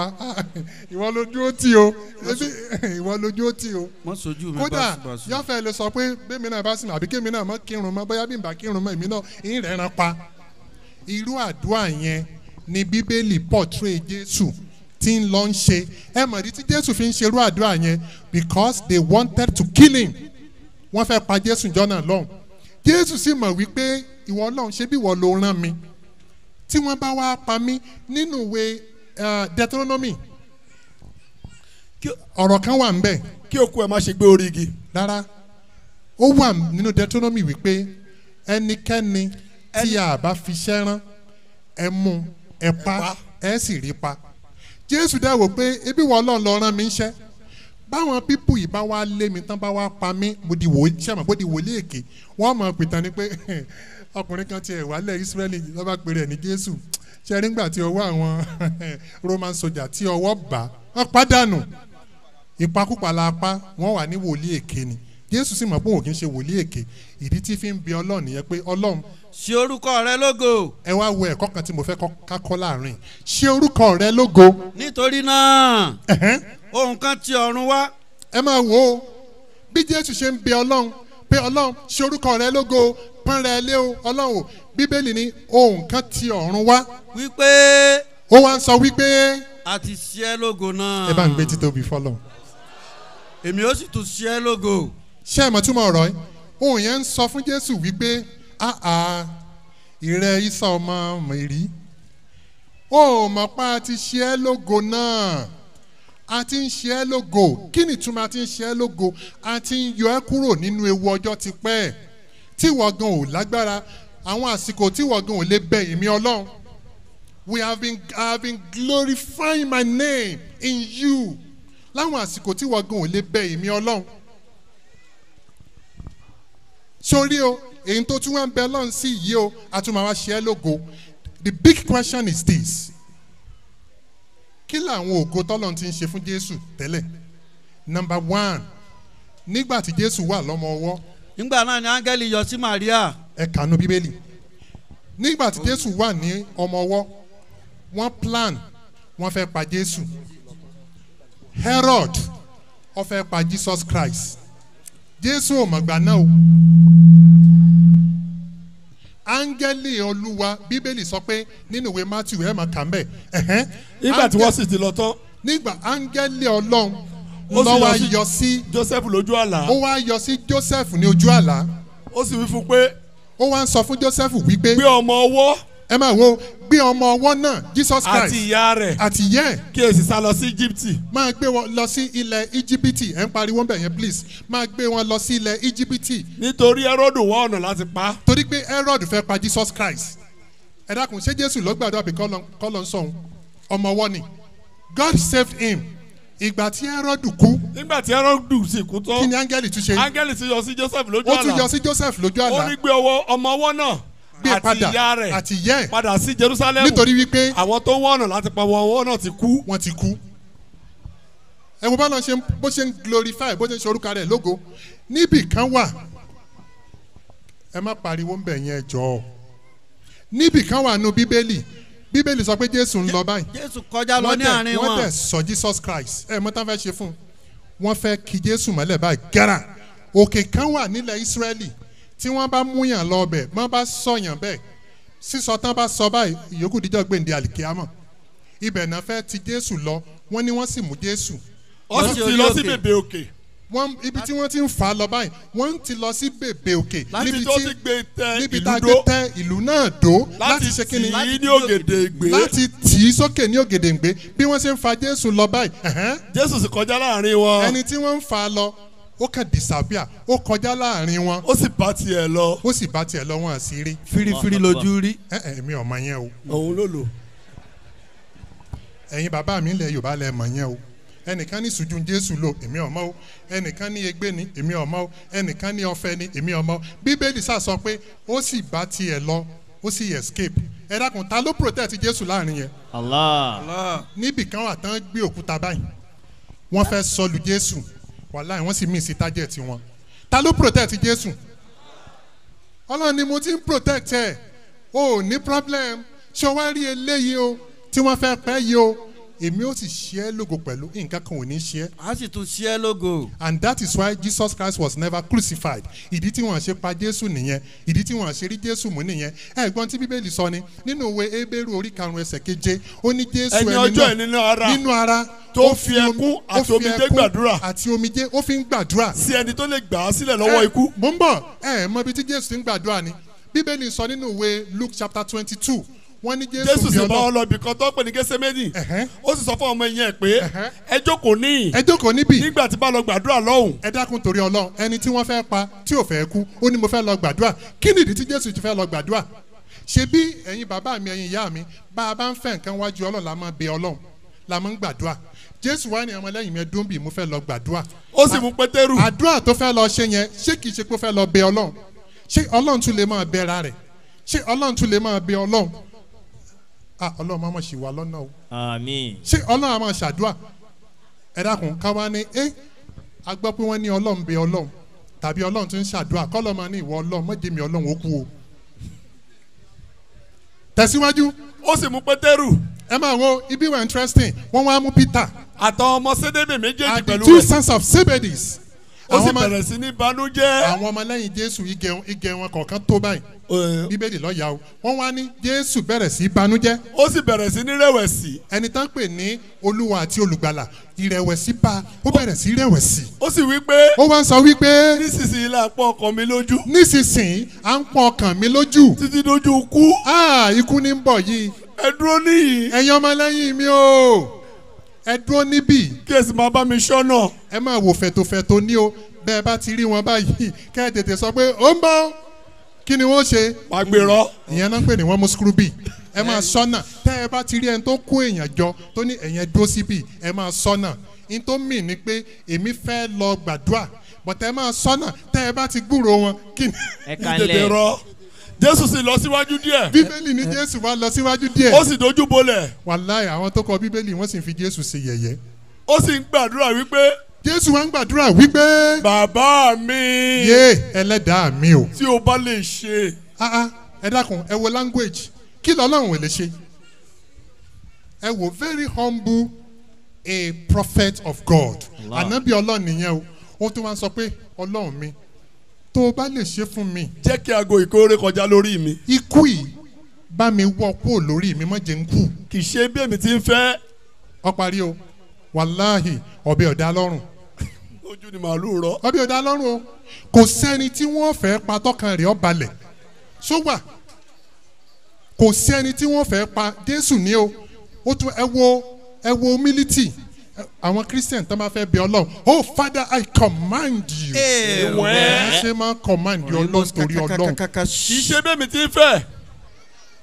ẹ wo nǹkan kan tí mo fẹ́ ká kẹ́kọ̀ọ́ kan wàláhì ẹnìkan sọ 2023 ọdún ìfi àwọn kèfèrí ṣẹlẹ́yà ni ẹ wo oríṣiríṣi prophesy ẹnìkan ní election ò ní wáyé ẹnìkan ní who I see the person that becomes the president of the Federal Republic of Nigeria his name is in the Bible Peter.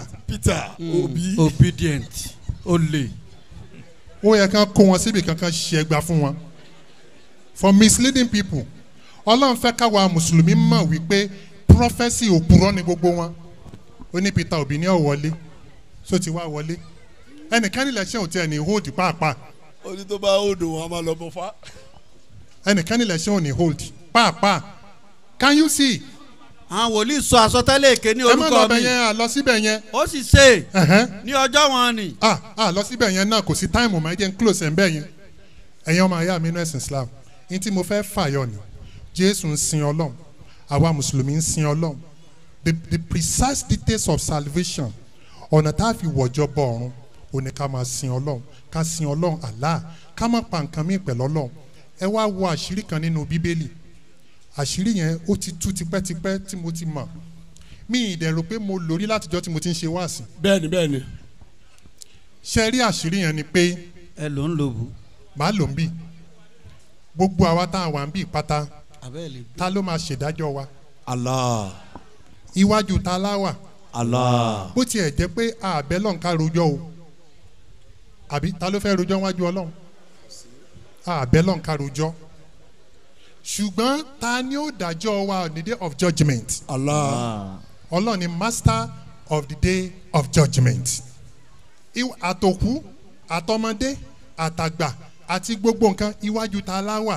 Allah. now àwọn Christian wọ́n wá fẹ́ kí ayé gbà wípé iwájú Jésù ni ẹ wá wo ìṣẹ̀lẹ̀ tó ṣẹlẹ̀ ẹ wá bá mi lọ sí Revised Standard Version, the book of Revelation. Eléyìí ni màá fi kásẹ̀ ńlẹ̀ ká wá gbà béèrè. The book of Revelation chapter 20 verse 11. Ẹ máa wo. Revelation 20 verse 12. And I saw the dead. Ẹ máa wo bí gbogbo ohun tí mo ń sọ bọ̀ látàárọ̀ tí ò bá nítumọ̀ sí yín. Ẹ dákun mo fẹ́ kí lè nítumọ̀ sí yín. Ẹ jọ̀ọ́ mo fẹ́ kẹ́ ẹ farabalẹ̀ kẹ́ ẹ gbọ́ o. Òyìnbó ni wọ́n kọ́ fẹ́ kà yìí. And I saw the dead. Great and small. Mo rí àwọn òkú. Great and small. Standing before the throne. Standing before the throne. Kí ni Yorùbá throne? Ìtẹ́. Wọ́n ní gbogbo wa dúró níwájú ìtẹ́. Ìbéèrè kan ní o. Ǹjẹ́ ìtẹ́ lè máa dá ẹjọ́ wa? Ìtẹ́. Níta fi ń kírun yẹn ìtẹ́ náà ni. Ẹni gan à ń pè lẹ́ni ìkírun ìtẹ́ náà ni. Níta tẹ́ ìbábá sọ di pé a fi ń jọ́sìn ìtẹ́ ni. Ẹ dákun contextually ìtẹ́ ò nítumọ̀. A kí àwọn bàbá wa Alhaj Abdulwahab Falowo àti àwọn bàbá wa Bashir Ajani Ọlọ́run bá ṣe dáadáa fún yín Ọlọ́run á jẹ́ ká rí yín pẹ́. Halan wa salan wa marhaba bikum. Ẹ ṣeun. Ẹ wá ohun tó funny ṣe rí ibi tí mo fẹ́ kà í very very funny and laughable torí wípé mo ti béèrè lọ́wọ́ àwọn olùṣọ́ àgùntàn tó pọ̀ wọ́n sì rí solution sí wọ́n sì ní rí solution sí tí ó fi dijọ́ gbèǹde àlìkíámà títí tí Ọlọ́run ọba ó fi pe gbogbo wa sọ́dọ̀ ó wà very very interesting. Ẹ wo ohun tí Revised Standard Version sọ yìí o. Mo sì rí àwọn òkú. Mo ń bọ̀ o. Nínú bí òkú great and small àti ewé standing before the throne. Standing before the throne. Wọ́n ní adó níwájú tẹ́. Ọ̀rọ̀ yẹn ní clause. No problem. Ẹ jẹ́ wá wọnú Yorùbá. Mo sì rí àwọn òkú. Mo sì rí àwọn òkú. Àti ewé. Àti ewé. Àti àgbà. Àtàgbà. Wọ́n dúró níwájú ìtẹ́. Ẹ jọ̀ọ́ iwájú ta náà la ti dúró yẹn. Ìtẹ́. Ìtẹ́. Kí ni ìtumọ̀ ìtẹ́? Ṣé ìtẹ́ lẹ́nu tí ó fi dájọ́? Ẹ máa ń tó ṣẹlẹ̀. Wọ́n fẹ́ dá ọgbọ́n kan. Torí wípé nínú Bíbélì nínú ìwé Matthew wọ́n sọ níbẹ̀ wípé Jesus Christ will be no Jesus Christ will be on the throne of his father. Yóò sì máa ṣe ìdájọ́. Wọ́n wá ní Jésù ni ó máa ṣe ìdájọ́. Wọ́n wá fẹ́ mú ti Revelation yìí láti lè justify in tó wà nínú Matthew wípé Jésù ló máa dúró sí orí ìtẹ́ gẹ́gẹ́ bí Matthew ṣe sọ tí ó máa ṣe ìdájọ́ ẹ̀yà Israẹli. Ẹ wá wo bí táṣìírí wọn ti tú. A ti ka Revised Standard Version, a ti ka Yorùbá. Ẹ wá wo ohun tó wà nínú King James Version. Tán gbà pé òní Bíbélì àkọ́kọ́ kó tó di pé wọ́n produce Revised Standard Version. Ẹ máa wo. And I saw the dead. And I saw the dead. Small and great. Small and great. Standing before God. Ẹ bá ń gbé títóbi fọlọ. Inú mi dùn wípé mo jẹ́ mùmínì. Inú mi dùn wípé mo jẹ́ akírun. Ìsìlámù yìí dùn ẹ bá jẹ́ kájọ ṣe. Jánu jẹ́. Mo ń bọ̀ ẹ dákun ẹ jọ ń torí Ọlọ́run. Ohun tí mo sọ tán sìn ṣó ní ìtumọ̀ sí wa. Revised Standard Version Ọlọ́run wọ́n ní gbogbo wa á wà níwájú throne. Yorùbá gbogbo wa nígbà bá dálì kíámà á wà níwájú ìtẹ́. Àbí bẹ́ẹ̀ kọ́ King James Version nìkan wá sọ òdodo. Ó láàní sí níwájú throne àní sí níwájú tẹ́ iwájú ta láwà iwájú Ọlọ́run.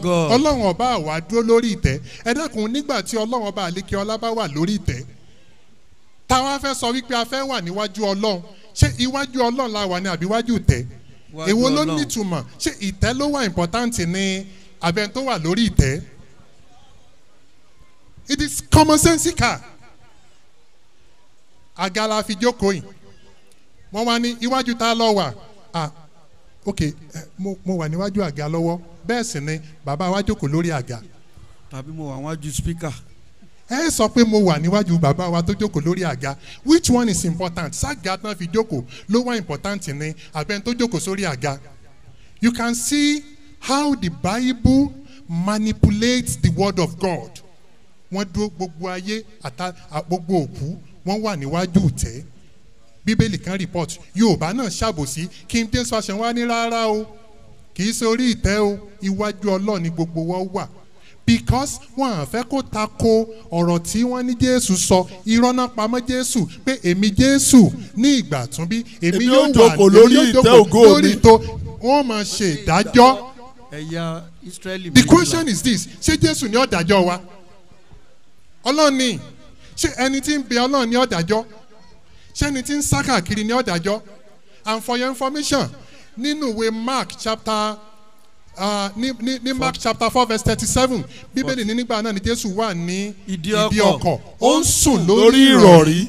Kí ni Jésù ṣe? Ó sùn látàúsù sin nothing wọn là náà. Ọlọ́run ọba ò kí ń tóbi, Ọlọ́run ọba ò kí ń sùn. Jésù sùn. Ọlọ́run ọba ò kí ń jẹ. Wọ́n fún Jésù ní ẹja bíbọ̀ àti afárá oyin. Ó gbà á, ó sì jẹ lójú wọn. Nígbà náà. Ní John chapter 11 verse 35 Bíbélì sọ pé Jésù sọkún. Ṣé Ọlọ́run ọba àlá ẹkún àmọ́ ẹdẹ bọ́lọ̀? Ní Jésù kégbe lóhùn rárá wípé. Ní Mark chapter 15 verse 34 the Bible says Jésù pariwo sókè lóhùn rárá wípé. Eloi Eloi lama sabachthani. Kí ni túmọ̀ ẹ̀? Eléyìí ti ṣe Ọlọ́run mi. Ọlọ́run mi èé ṣe tí ìwọ fi kọ̀ mí sílẹ̀. Jésù wípé. Mo ń bọ̀ ṣé Ọlọ́run ó lè máa tún pariwo pé ìwọ Ọlọ́run kí ló dé tó fi kàn mí. Ògbẹ́ngbẹ́mí o. Ẹ jẹ́ àṣẹ làákàyè abẹ́lọ́run nínú ọlánú àánú ẹ̀ àwa mùsùlùmí Ọlọ́run má dà wá lórí rú o. Ọlọ́run má dà wá lọ́pọlọ rú o. Àmín. Àdánwò tí ó dé bá wa tá a fi ní mọ Ọlọ́run ní Ọlọ́run mọ́ gbé kò wá. Àmín. Àdánwò tí ó dé bá wa tá a fi ní lè sin Ọlọ́run mọ́ gbé kò wá. Àmín. Facts and figures of salvation. No Bible is perfect. Ẹ mọ̀ jà lọ bẹ̀ yẹn ẹ tún mú nǹkan mi wá ẹ dà nǹkan mi lẹ̀. Àwa bẹ̀ lọ́run gbogbo àwọn ọmọ ìyá wa tí wọ́n ti sáko lọ Ọlọ́run bá wa darí wọn sínú Islam. Now nígbà tí mo bẹ̀rẹ̀ program lẹ́ẹ̀kan mo fẹ́ sọ̀rọ̀ sísítà mi. Ẹ dákun ẹ bá ń gbé àga kan wá síbí. Sísítà mi ẹ máa bọ̀ wájú ń bì. Ẹ bá ń gbàgà wá síbi ẹ fún mi ní microphone tó bá dáa tó sound one ibi.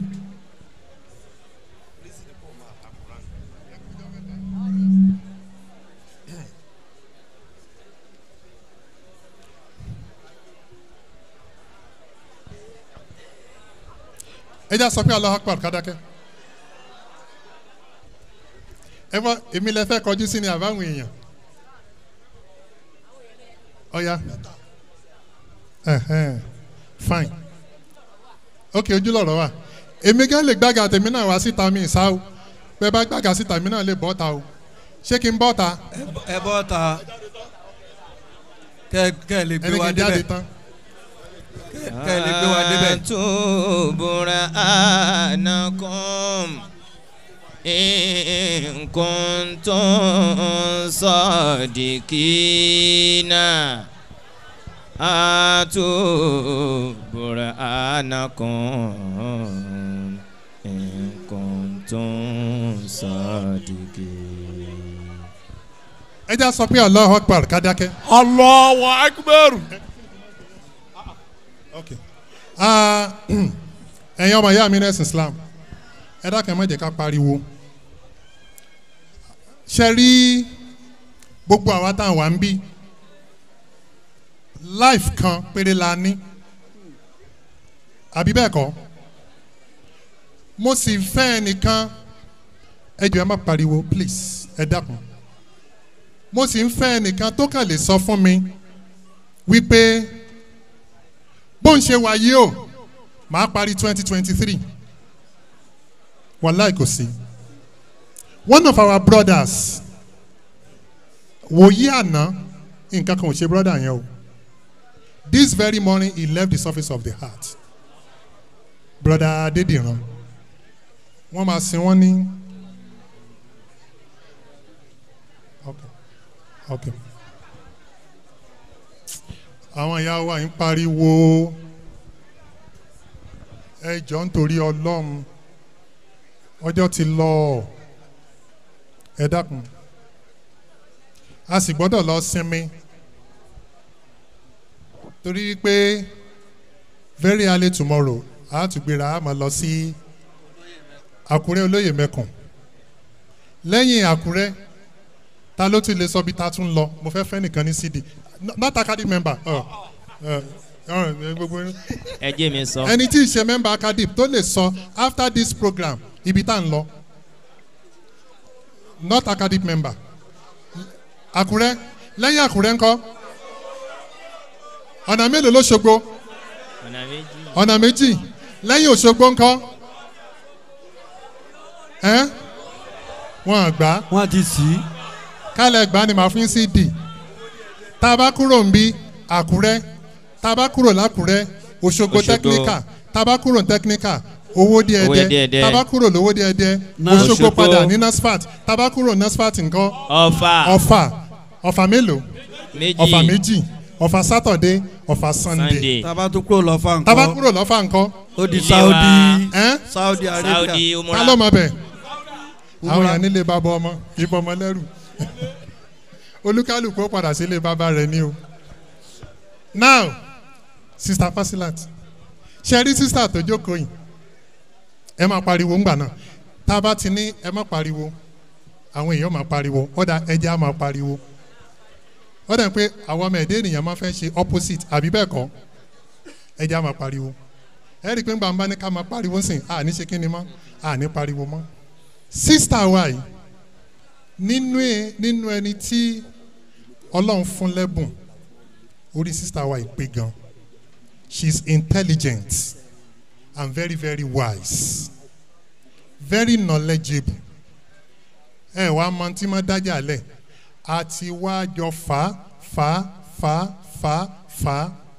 mi lè mọ fífà náà mi lè quantify wọn ní sẹ inú Christianity làwọn máa kú sí èmi dẹ̀ ń sọ fún wọn wípé gbogbo ẹ̀rí gbogbo facts evidences làwa mùsùlùmí ní tó tọ́ka sí pé the only source tá a fi lè wọ àlìjànnà kí ni o Islam. Sister Fasila ṣẹ́ẹ̀ṣì wà nù Christianity náà tẹ̀ ń ṣe níbèrè mo ti rí yín tipẹ́ o mi ì rí yín ní last year ọdún wo la ti ríra kàn yín 2000 ẹgbẹ́ sẹ́nu báàkì ọwọ́ wọn ò sọ̀rọ̀ ẹ̀yin lẹ́ẹ̀jọ́ sọ̀rọ̀ ẹ bá fún wa ní volume 2006 la ríra kàn yín ó ti pẹ́ o mo wà lọ́mọ kékeré ńgbà náà mo ti dàgbà báyìí ṣé orí ọwọ́ kan náà orí ọwọ́ náà la sì wà ìgbà yẹn ajẹ́rìí nìyí ṣé ẹ mọ̀ pé àwọn ajẹ́rìí wọ́n orí àwọn ajẹ́rìí pé ṣe rí nínú àwọn sect Christian tá a máa ń bá sọ̀rọ̀ tá a máa mọ̀ pórí wọn pé àwọn ajẹ́rìí ni ẹ̀yin ọmọ ayé mi lẹ́sìn Islam notice nǹkan kan ní Ilobu yìí notice pé àwọn ajẹ́rìí ò pọ̀ ní Ilobu mọ́ bíi tìgbà kan mo wà nú àwọn tó lé wọn lọ ọlọ́ngbọ́n ó ti pẹ́ o ibi táwọn èèyàn bá ti gbúrò àwọn ajẹ́rìí wọ́n kàn pè mí ni lèmi náà bá débẹ̀ tí wọ́n ti débẹ̀ báyìí wọ́n ó tù ká ni èmi lọ kọ́ wọn gbà náà ẹ̀wọ̀n bínú wàláì bẹ́ẹ̀ náà ni l'Ákúrẹ́ àwọn ajẹ́rìí tí wọ́n bá ti wọnú àwọn yàrá káàkiri báyìí wọ́n bá dé yàrá wọ́n bá ti ẹnu ọ̀nà ọ̀dọ̀ mi wọn à ní wọlé mo ti àbí mo parọ́ olú ọmọ wọ́n ti rí Jesus wọ́n ti mọ̀ pé mo lẹ́ Jesus mo fi ojú wọn rí nǹkan because in táwọn ajẹ́rìí gan ò ní èmi gan ni tọ́jẹ́wé wọn kò sí ìwé ajẹ́rìí tí mi ò kà rí láyé látòrí reasoning from the scripture ṣé mo parọ́ látòrí man can search for God ṣé mo parọ́ gbogbo àwọn awake kódà awake 1957 ẹ rí i pé mo ní mo kó gbogbo ẹ̀ mo lóòdù ẹ̀ ni gbogbo bíbélì wọn bíbélì New World Translation mo ti kà mo ti doctor ẹ̀ látòkèdè sálẹ̀ mo wá degun ẹja mọ́ wọn lọ́wọ́ ilé mi náà ṣe degun ẹja sí lọ́rùn gbà náà ẹ̀yin gan mọ̀ pé ńgbà náà ẹ̀ ń kankan àbí bẹ́ẹ̀ kan sórí ọwọ́ kan náà la ṣì wà abẹ́ni tẹ́ fẹ́ sọ ọ̀ya bí mo ṣe rí yín ó fọ́nì sí mi.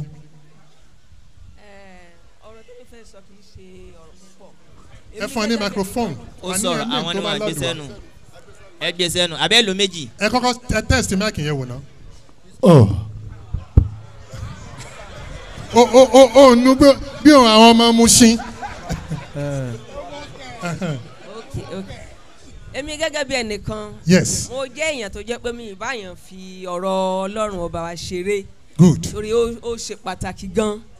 mo rí i pé gbogbo àwọn ẹ̀kọ́ tá a lá ń kọ́ bóyá yunifásitì ní poli ni tá a bá gbẹ́sẹ̀ gbẹ ẹ̀kọ́ tó ń wá láti inú ẹ̀sìn òtún nítumọ̀ lẹ́gbẹ̀ẹ́ torí tí gbogbo àwọn ìlànà àtòfin tó lè sọ̀yàn di èèyàn láyé téèyàn fi lè ní àṣeyọrí láyé nínú ẹ̀sìn ló wà inú ẹ̀sìn ló wà ẹ lè ka nínú English language láyé kí wọ́n sọ pé o gbọ́dọ̀ jalè o gbọ́dọ̀ ṣe sìná o gbọ́dọ̀ ṣe lè nínú ẹ̀sìn nìkan. wọ́n kọ́yàn ní yunifásitì. bẹ́ẹ̀ ni inú ẹ̀sìn nìkan ilé yẹn ti lè rí gbogbo àwọn ìlànà yẹn ó sì ṣe pàtàkì débi pé tó bá ní dókítà ni mí mo lọ sí yunifásitì mo di lọ́ọ̀yà mo di dókítà tó o bá fi òfin tọlọ́run ṣe síbẹ̀síbẹ̀ lálá tó ròkè rẹ ó tún lè ṣe kí ni ó tún lè padà wálẹ̀ nítorí ìyẹn lèmi ò ṣe báyàn fi ọ̀rọ̀ Ọlọ́run ṣeré. Fine. inú ìdílé tí mo ti wá ìdílé mùsùlùmí ni. Allahu Akbar. bàbá mi aláàjì ni wọ́n gbogbo. nílòbù yìí náà. bẹ́ẹ̀ ni ilé wo.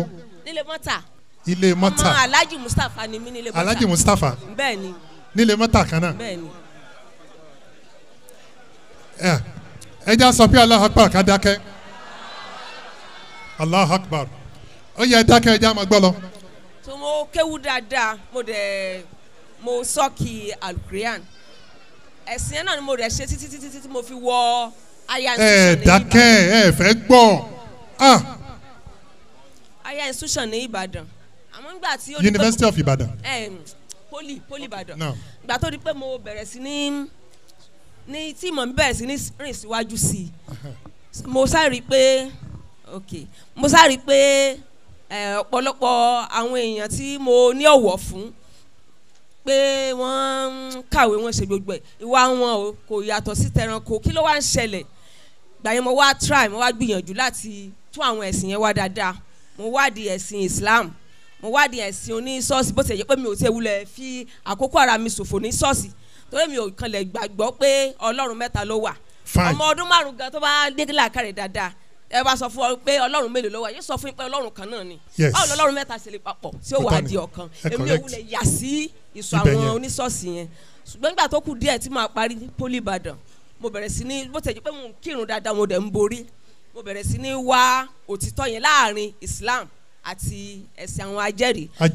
bẹ́ẹ̀ ni torí ẹ̀sìn Islam a gbà pé Ọlọ́run kan náà ló wà àwọn ẹlẹ́rìí Jehovah náà wọ́n gbà pé Ọlọ́run kan ni ó wà so ìgbà yẹn mo wá bẹ̀rẹ̀ sí ní ronú báwo ló ṣe jẹ́ nǹkan alákọ̀ọ́kọ́ tó kọ́kọ́ máa fún mi níyè nípa Islam ni pé ìyàwó 4 tí Ànábì fún àwọn ọkùnrin láti fẹ́ mo rò pé kí ló lè ṣẹlẹ̀ o àwọn bàbá wa gan tán kéwú tí wọ́n kàwé wọ́n máa ń sọ pé àbí àwọn bàbá wa wọ́n máa ń sọ pé obìnrin méjì báwọn ṣe máa. mẹ́kẹ́ ẹ jẹ́ ká máa ń gbèsè ẹnu ó yẹ máa sọ̀rọ̀ la. pé méjì obìnrin ò dénú. obìnrin lọ́wọ́ ọkọ mi kò dénú. Yes. mo bẹ̀rẹ̀ sí ní wo àárín o àwọn nǹkan tó ń mú mi tó jẹ́ kí n wá ìmọ̀ ìjìnlẹ̀ nìyẹn o mo ń wo àárín yẹn mo rí pé àwọn ẹlẹ́rìí Jehovah yìí wọn kì í ṣe òṣèlú kí ló dé táwọn fi ń ṣe òṣèlú mo súnmọ́ wọn mo dẹ̀ fi ojú inú wo àwọn nǹkan tó ń ṣẹlẹ̀ ní àwọn olóṣèlú lóòótọ́ mo rí pé kò sódodo ń bẹ ìwà ìmọ̀tara nìkan ìtàjẹ̀sílẹ̀. bẹ́ẹ̀ ṣe lọ jọyìn ajẹ́rìí nìyẹn o.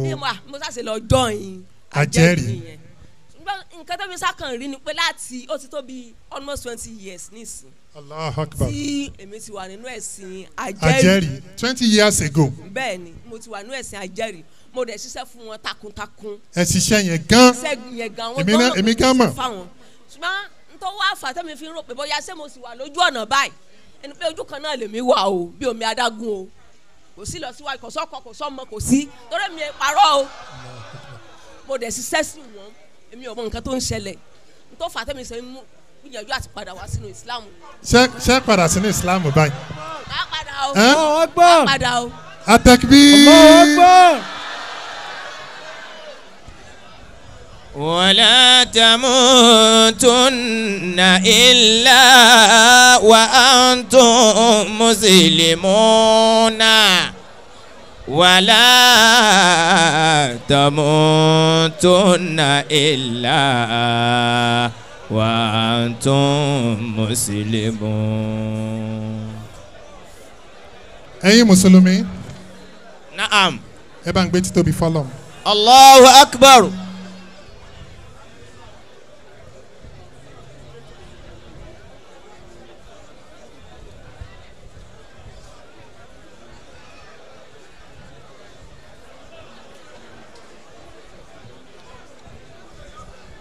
Sir? Eh? Was employment yo? It's a private school no ṣe. It's employment. ẹ̀yin ọmọ ìyá mi nẹ́sìn Islam a ní pẹ́ parí program o ṣebí a ní Christian kankan nílẹ̀ mọ́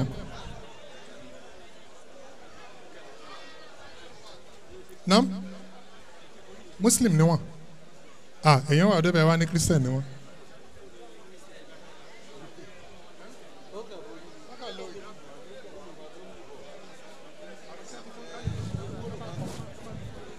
Kamaro kwa stage marriage. ẹ̀yin ọmọ ìyá mi nẹ́sìn Islam ẹ jẹ́ a sọ pé Allahu Akbar ká dákẹ́ ariwo iná ni o ní Ilobu.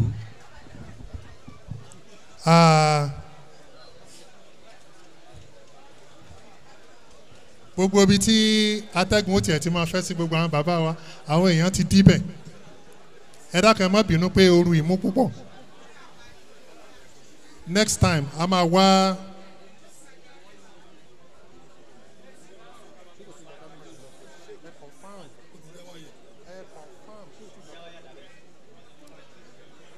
next time a wà fan ẹ má bínú pé ìtì yìí pọ̀ gbogbo ibi tátẹ́gùn ó ti fẹ́ sí wa náà wọ́n ti block wì ẹ má bínú.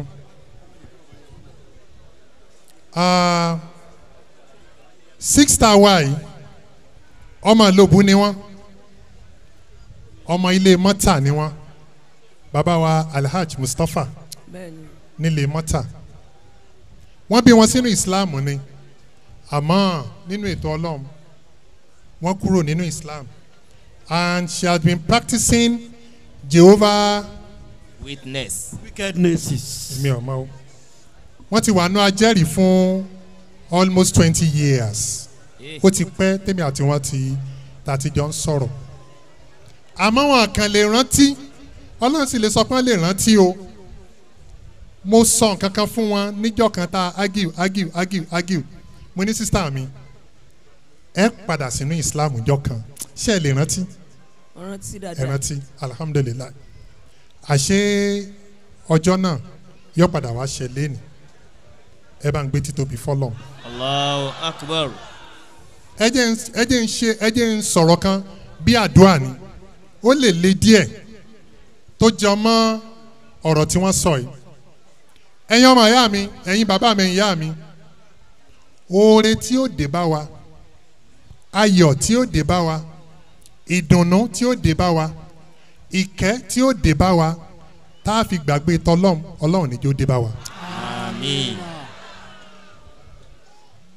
bó bá wa jẹ́ wípé kó lè mọ́ wa díẹ̀ kó fẹ́ gbóná díẹ̀ káràmì wò díẹ̀ ká ṣèkà ara díẹ̀ kọ́lọ̀ ń dán wa wò díẹ̀ láàbà fi ṣoríire wájú Ọlọ́run máa gbé bọ̀ ká sì páàsì. ẹ gbàdúrà mi yẹn. wọn sàmì dáadáa. ṣó nítumọ̀ sí wa owó tá a ní ayọ̀ tá a ní ìkẹ́ tí ó dé bá wa oore tí ó dé bá wa tá a fi gbàgbé tọlọ́run tá a là ṣe Islam mọ́ ara tí ó dẹ̀ wá Ọlọ́run má kúkú gbé fún wa. àmọ́ bó bá jẹ́ pé ó dán wa wò díẹ̀ tá a sì yege tá a ní fẹ́ẹ̀lì ó mì wá wò díẹ̀ tá a ní fẹ́ẹ̀lì ó dán wa wò díẹ̀ tá a ní fẹ́ẹ̀lì ó fọwọ́ kàn wá lọ́kàn díẹ̀ tá a ní fẹ́ẹ̀lì tá a fi bójú rere Ọlọ́run pàdé tá a fi páàsì Ọlọ́run arẹ́dì fún. ẹ rí wípé gẹ́gẹ́ bí conclusion wọn lénìí wọ́n ní since I have been practicing ajẹ́rìí nothing torí pé kí ni irú ọjọ́ ìní Ọlọ́run fẹ́ kí wọ́n padà sínú Islam bẹ́ẹ̀ bá tí wọ́n ń padà sínú Islam ẹ wò Ọlọ́run wọ ọlá ní oṣù tá a wà yìí oṣù àlùbáríkà ni oṣù tí yóò pé méjì nínú ọdún àbí bẹ́ẹ̀ kọ́ oṣù tọ́lọ́run fi ń pa ẹ̀ṣẹ̀ rẹ́ àbí bẹ́ẹ̀ kọ́ oṣù tí wọ́n di àwọn àṣàyàn tí ìmọ́lẹ̀ oṣù tá a máa ń retí pé ọ̀fẹ́ dé o ó ń bọ̀ o tá a tún máa wò pé kọ́mọ̀ tán mọ́ gbogbo ẹ̀yin tẹ́ ń gbàwẹ̀ ó pé 10 lé ní àbí ó kù mélòó 20 báwọn màláíkà bá sọ̀kalẹ̀ tọ́lọ́ ni mo tún fi 20 kún sínú yín ó dùn ká tún máa bá a lọ bẹ́ẹ̀ àfẹ́ ọ̀tán mọ́ àbí bẹ́ẹ̀ kọ́ mọ ẹjẹ́ ìran wa létí nǹkan àwa Yorùbá a máa ń ṣàdúrà kan tàbí ká fi sọ̀rọ̀ kan tá a bá ní akó àwẹ̀ á ní akó àtì lọ ẹ má jà kíra wa bẹ́ẹ̀ mọ́ o COVID-19 ni ẹ já kíra wa bẹ́ẹ̀ nígbà ayé COVID-19 a máa kíra pé akó àtì lọ sáà máa lọ àwẹ̀ ntọ́ dáa ni oṣù Ramadan oṣù àlùbáríkà ni bíi kọ́mọ̀ tán mọ́ ni àbí bẹ́ẹ̀ kọ́ bíi kọ́mọ̀ tán mọ́ yóò sì tán àyè ti lọ pé akó àtì lọ nǹkan burúkú là ń ti lọ ẹ sáà mọ̀ ti lọ so ẹ má jà kíra pé akó àti lọ o intan lọ náà nu Ramadan mọ́ ti lọ o Ramadan gan ti ń sáré jù máa slow díẹ̀díẹ̀ adúpẹ́ fún Ọlọ́run a fún àwọn sísá wa ní kálímọ́tù ṣàhádà a wá pé àwọn bàbá wa Alhaji Abdulwahab Falọwọ nígbà tá a bá fún kálímọ́tà wọ́n wá bá wa ṣàdúrà fún wọn ẹ rí wípé pẹ̀lú ògbó Ọlọ́run sísá Fásilá láìpẹ́ láì jìnnà ẹ gba máikrófóònù báyìí ẹ wàá máa ní ẹ bá mi dúpẹ́ fọ́lọ́run o ẹ wàá máa sọ pé Islam is fine Islam is beautiful Islam is wonderful Islam is glorious Islam is dignified Islam is executive ilé máa ṣe ẹ bá ń ṣàmì àwọn àsìkò tí ò sí ni bàbá wa radical pastor ẹ wo sister wa ẹ máa bọ̀ ẹ fún wọn ní word of advice 2 minutes ṣé wá rí wọ́n wá ní sister wa kan náà wà níbí àwọn náà fẹ́ gba kálímọ́tù ṣáádà officially àbí bẹ́ẹ̀ kọ́ ká máa bọ̀ nítorí Ọlọ́run kí àwọn náà máa gba kálímọ́tù ṣáádà officially wọ́n mọ̀ọ́mọ̀ wọ́n ṣẹ̀ fún wọn ní jáàbù ìsìn ni àbí bẹ́ẹ̀ kọ́ náà ẹ jókòó.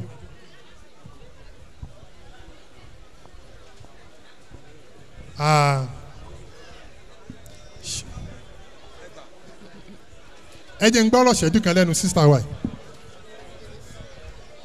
sísá ṣẹ́nu Christianity wọ́n bí yín sí ẹ má pariwo nítorí Ọlọ́run a ṣì ní 12 more minutes ẹ dákun aago mélòó ni ká parí ká lè lọ kírun ẹ dákun ẹ bá ń lọ́dọ̀ bàbá wa imam kàn sọ fún àtàìmù tá a parí at least a ti ń parí programu lọ báyìí very good bàbá wa ní àwọn fún wa ní 30 more minutes so we are stopping by 1:48 by the special grace of Almighty Allah lágbára Ọlọ́run a lè lọ kírun 30 more minutes bẹ́ẹ̀ ni 40 minutes bàbá ló sọ̀rọ̀ kò sí wàhálà fi sẹ́bìlì láì yéé wọ́n ní àwọn èèyàn fẹ́ dá sí tọ́lọ́run èmi wá ní káwọn èèyàn má dá sí tọ́lọ́run Ọlọ́run níjà àwọn èèyàn kó bá mi ẹ dá sí tọ́lọ́run ẹ máa ka owó lẹ̀ ṣé fún program àbí Masha Allah àwọn èèyàn ẹ gbọ́ ṣé kí n má jẹ́ ẹ dá sí tọ́lọ́run ṣé kí n jẹ́ ẹ dá sí tọ́lọ́run ṣé ẹ fẹ́ náwó ẹ fẹ́ fowó lẹ̀ gbogbo ẹni bá fẹ́ náwó yóò tún ṣẹ̀ míì gbogbo ẹni bá fẹ́ náwó Ọlọ́run ṣe lólówó gbogbo ẹni bá ṣe tán tí ó lówó Ọlọ́run ṣe lọ́lọ́rọ̀ gbogbo ẹni bá fẹ́ dá sí tọ́lọ́run ọmọ rẹ̀ yóò di commissioner minister yóò jèrè lágbára Ọlọ́run professor kódà á rí president nínú àánú Ọlọ́run honourables senators federal honourables state honourables la hawla wala quwwata.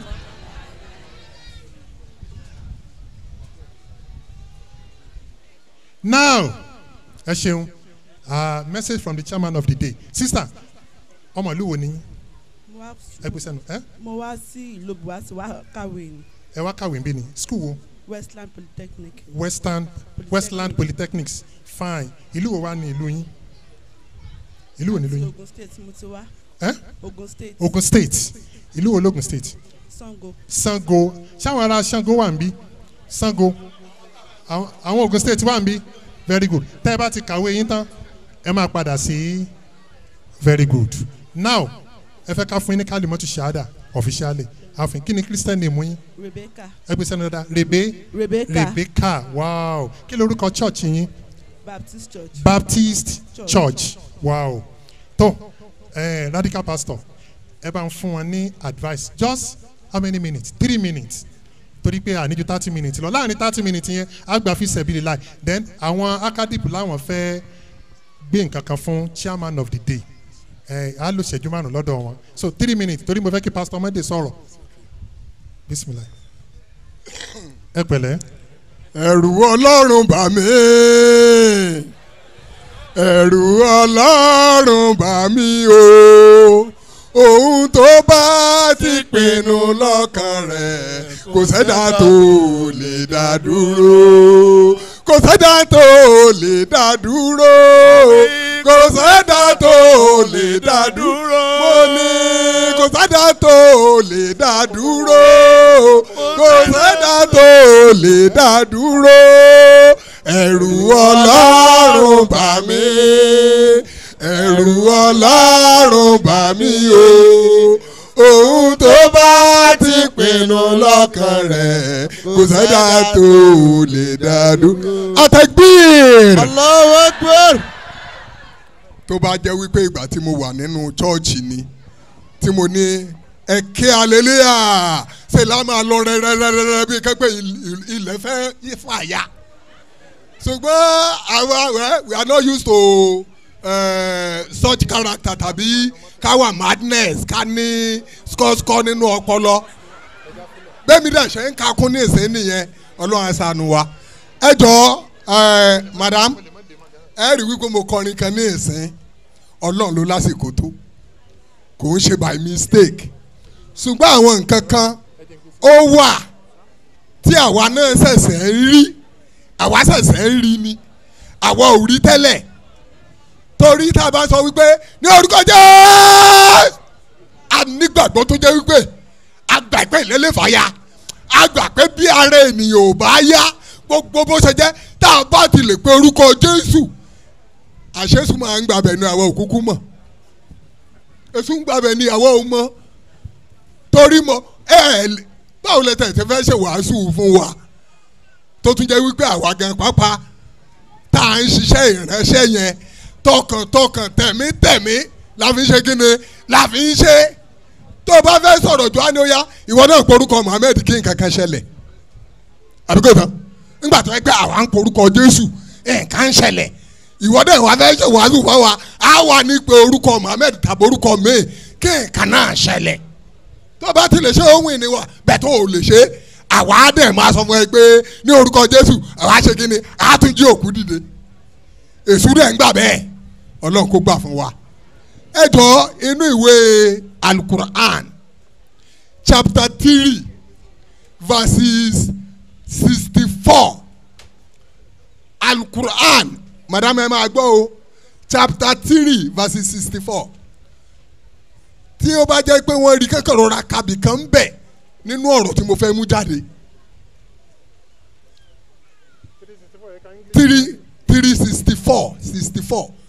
64 Ali Imran. يا أهل الكتاب تعالوا إلى كلمة سواء بيننا وبينكم ألا نعبد إلا الله ولا نشرك به شيئا. ẹ̀yin oníwèé mímọ́.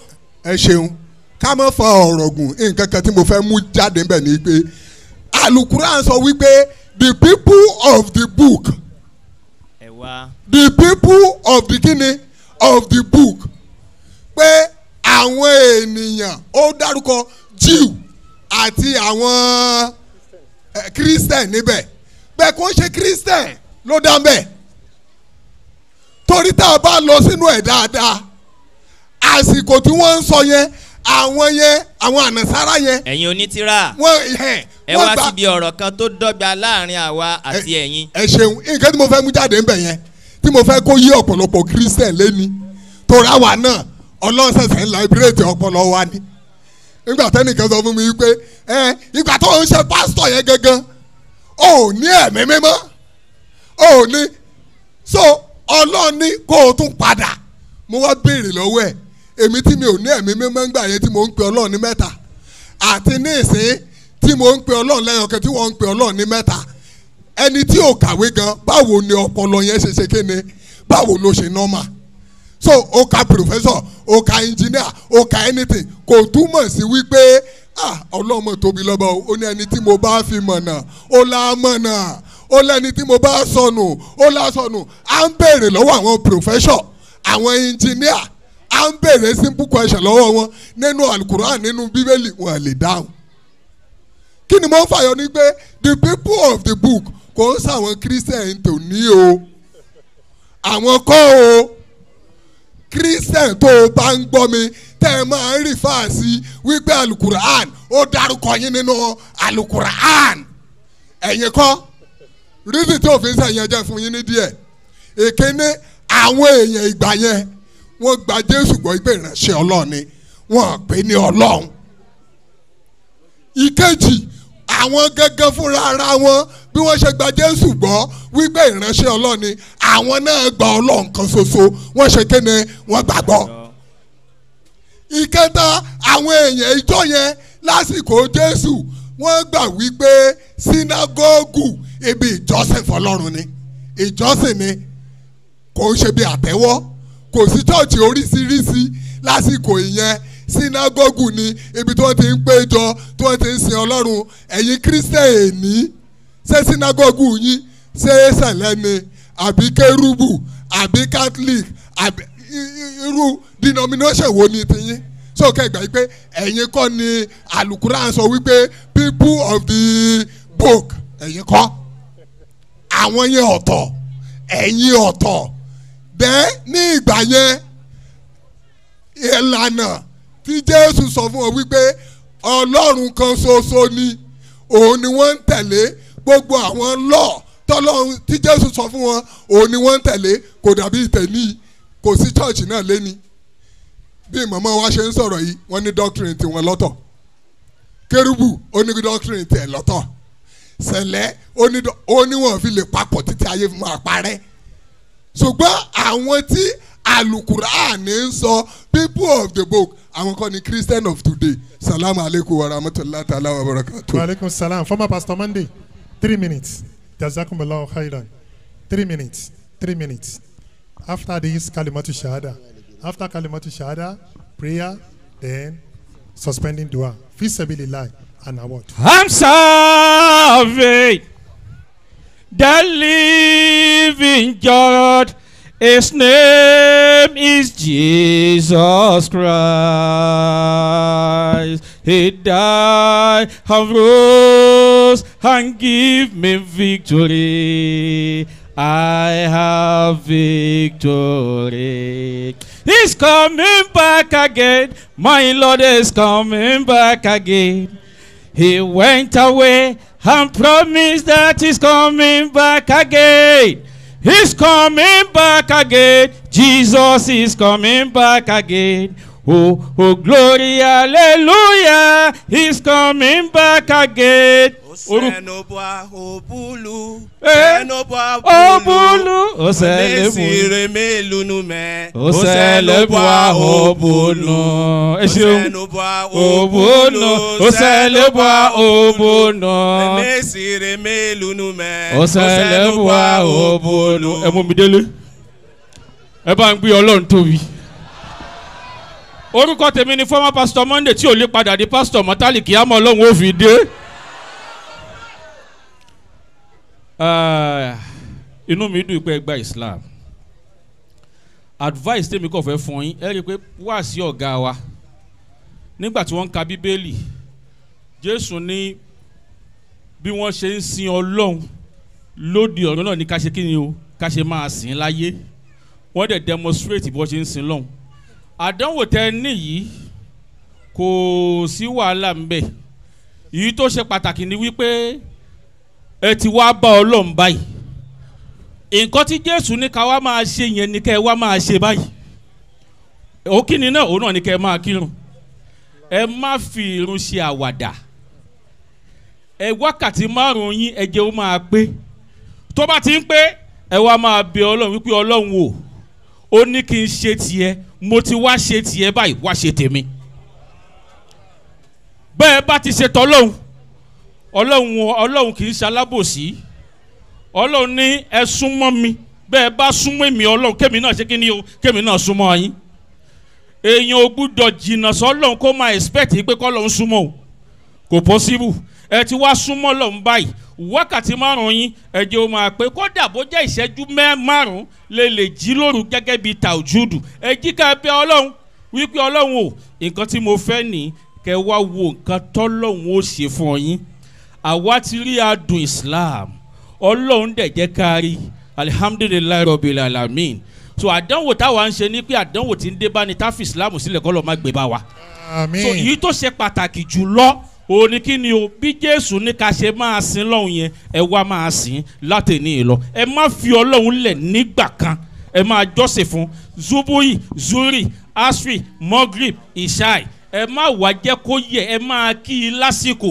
tẹ bá ti ń kí i lásìkò automatically gbogbo òbéèrè yín pátápátá lọ́lọ́run fi lé yín lọ́wọ́ salamu alaykum wa rahmatulahi wa barakatuh. jazakumullahu khairan torí pé ọjọ́ tí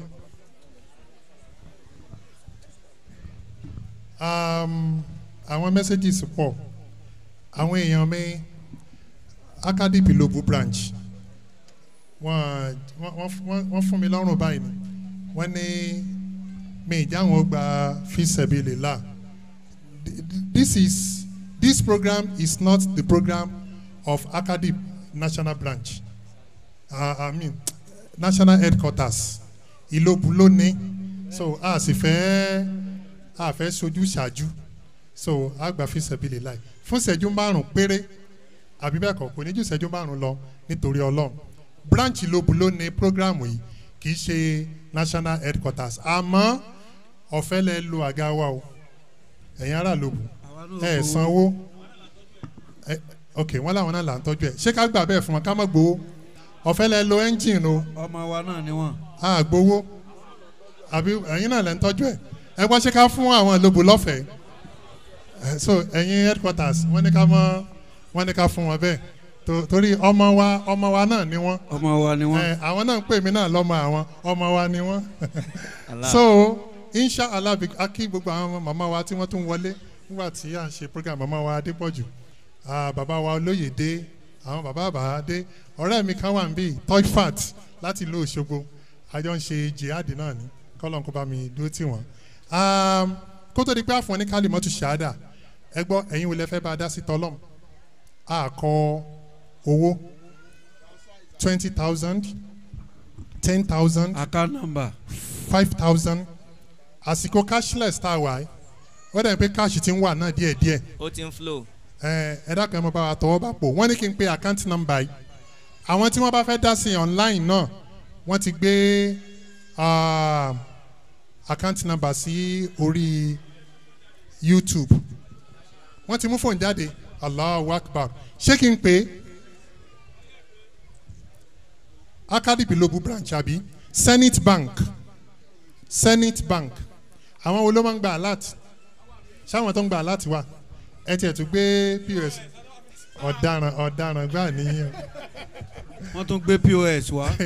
ọlọ́run ó ṣàánú wa Nàìjíríà táwọn wáyé o Zenith Bank ṣé kí n pè Zenith Bank account number 1 ọ̀kan 2 mẹ́ta èje 2 ẹyọkan 0316 1222 720316 ACADIP Ilobu branch Zenith Bank lẹ́ẹ̀kan sí 1222 720316 mo ti ní kẹ́ ẹ ṣètò envelope ẹ̀ dáhùn ní o àwọn èèyàn tó bá yẹ pé envelope lẹ́ fáwọn èèyàn wọn á fowó síbẹ̀ ṣùgbọ́n gbà tẹ́ ẹ ti ṣe envelope àwọn èèyàn ò ní dá sí i mo ti sọ o ok ẹ rí i pé gbogbo ohun tẹ́ ẹ rí ó lè má ju 5,000 naira péré lọ ọlọ́run á kún wa lọ́wọ́ ẹ jẹ́ kí n pè lẹ́ẹ̀kan sí account number Zenith Bank 1-222-72-0316 now in 5 minutes or 3 minutes ACADIP Ilobu wọ́n ní àwọn ní kankan táwọn fẹ́ gbé fún the chairman of this occasion Alhaj Mudashir Muhyiddin ẹ̀dá kan máa bọ̀ ìṣẹ́jú méjì péré náà ni just 2 minutes wọ́n ní tá a bá rí àwọn tán fẹ́ ká fáwọn ní kálí mọ́tò ṣáádà nínú àwọn tán wà ní ojú agbo kí wọ́n bọ́ta kí wọ́n gba kálí mọ́tò ṣáádà Allahu Akbar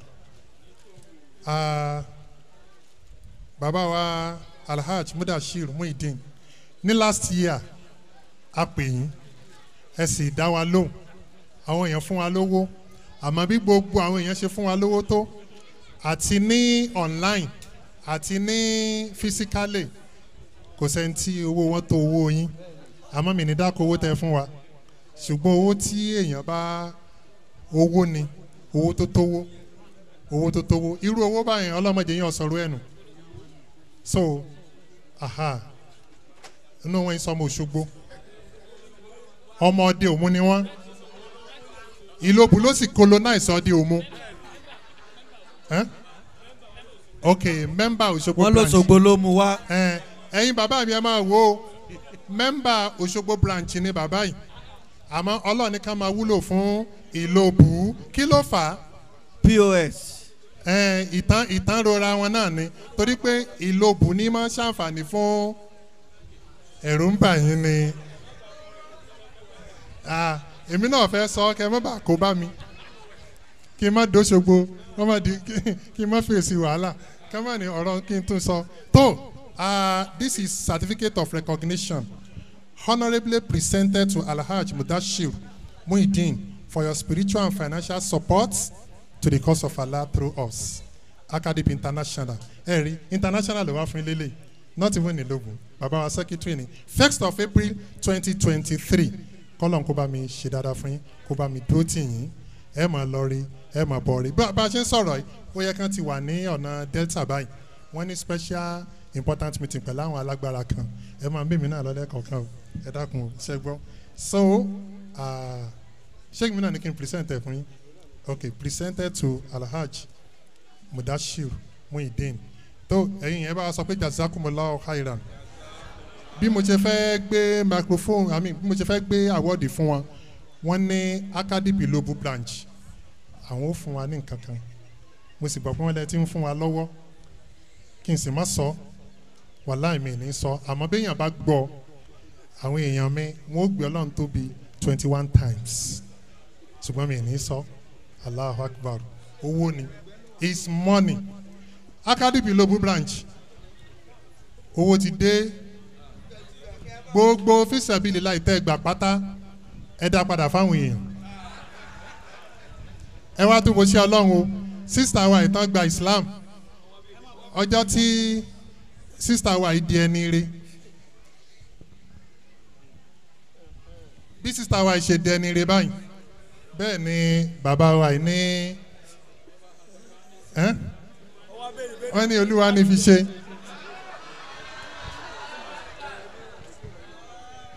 ẹ dákun torí Ọlọ́run gbogbo àwọn tẹ́ bá tírí tán bá ti ń gba Islam tán ti di olóríire ẹ̀yin ọkùnrin olóríire ẹ máa bá wa grab wọn náà ní o insha Allah Ọlọ́run máa ṣe dáadáa fún yín o jazakumullahu khairan ẹ ṣe ń gan ni tó mi ò lo 5 minutes I spent 4 minutes now màá fún wọn ní kálímọ́tù ṣáádà màá wá pé bàbá wa Abdulwahab Falọ́wọ̀ wọ́n bá wa ṣàdúrà fún wọn lẹ́yìn bàbá wa Imam wọ́n bá wa ṣe rọ́bà náà ìyókù tún di ẹ dákun ṣáà ń bọ̀ next year ní Ìlobù ẹ gbọ́ ṣáwọn ọ̀gá wa fọwọ́ sí tó ẹ bá fún wọn ní microphone mo fẹ́ fún wọn ní kálímọ́tù ṣáádà ẹ má pariwo tí n bá ti fún wọn tán mo fẹ́ fún wọn tí n bá ti ń wí ẹ máa wí tẹ̀lé mi sister Fasilat ẹ ṣe oríire lẹ́nìí wàláì congratulations sister Rebecca ẹ̀yin náà ṣe oríire kí ni muslim tẹ́ máa wish láti jẹ́.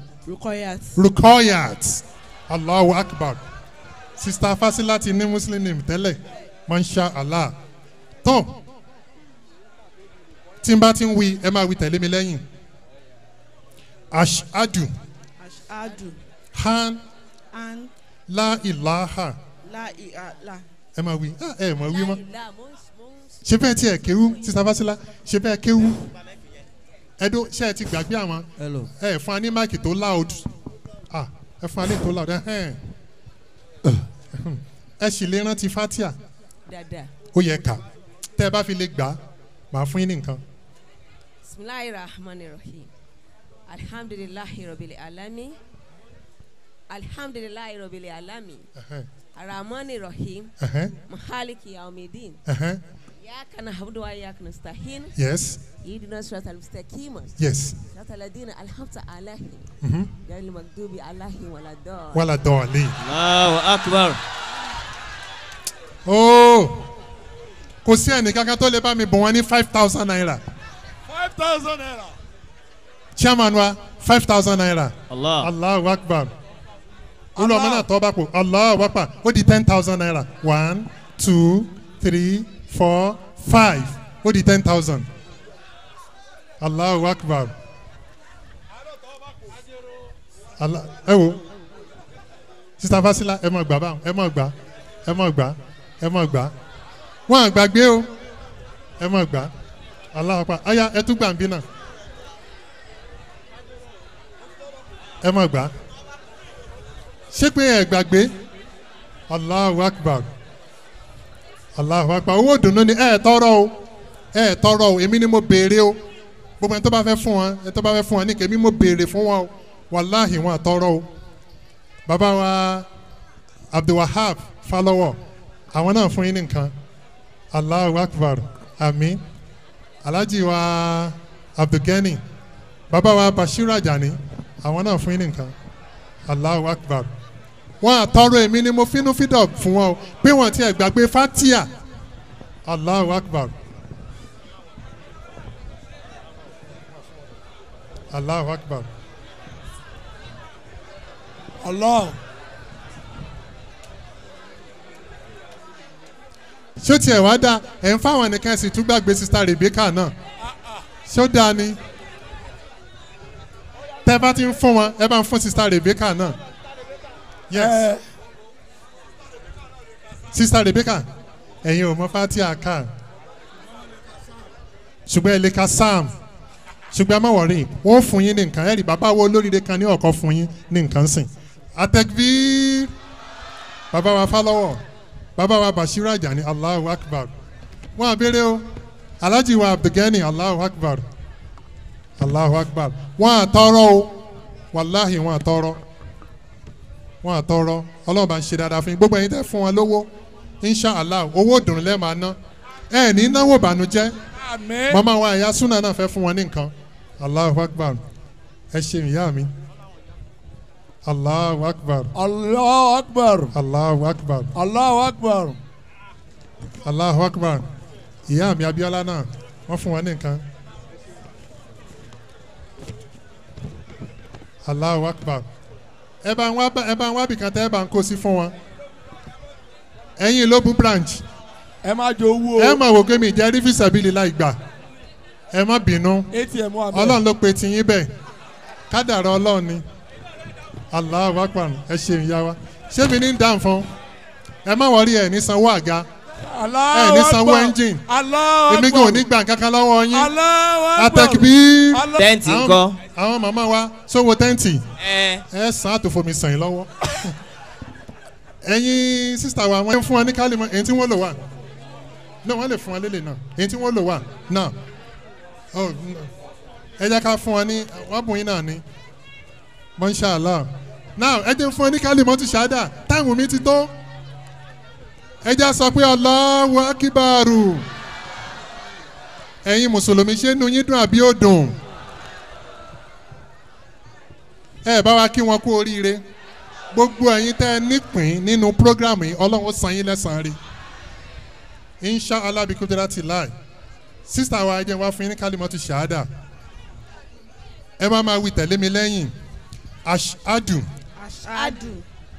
han la ilaha illa Allah wa ashadu anna muhammadan abduhu wa rasuluhu mo jẹ́rìí wípé kò sí ẹnì kankan tá a lè máa jọ́sìn fún àyàfi Allah mo dẹ̀ tún jẹ́rìí wípé anabi Muhammad òjíṣẹ́ Ọlọ́run ni ẹrúsìn Ọlọ́run ni pẹ̀lú ẹ jẹ́ n tún sọ lóyìnbó ká tó fi dára I bear witness that there is no God worthy of worship other than Allah. I testify that Muhammad is the prophet and servant of Allah.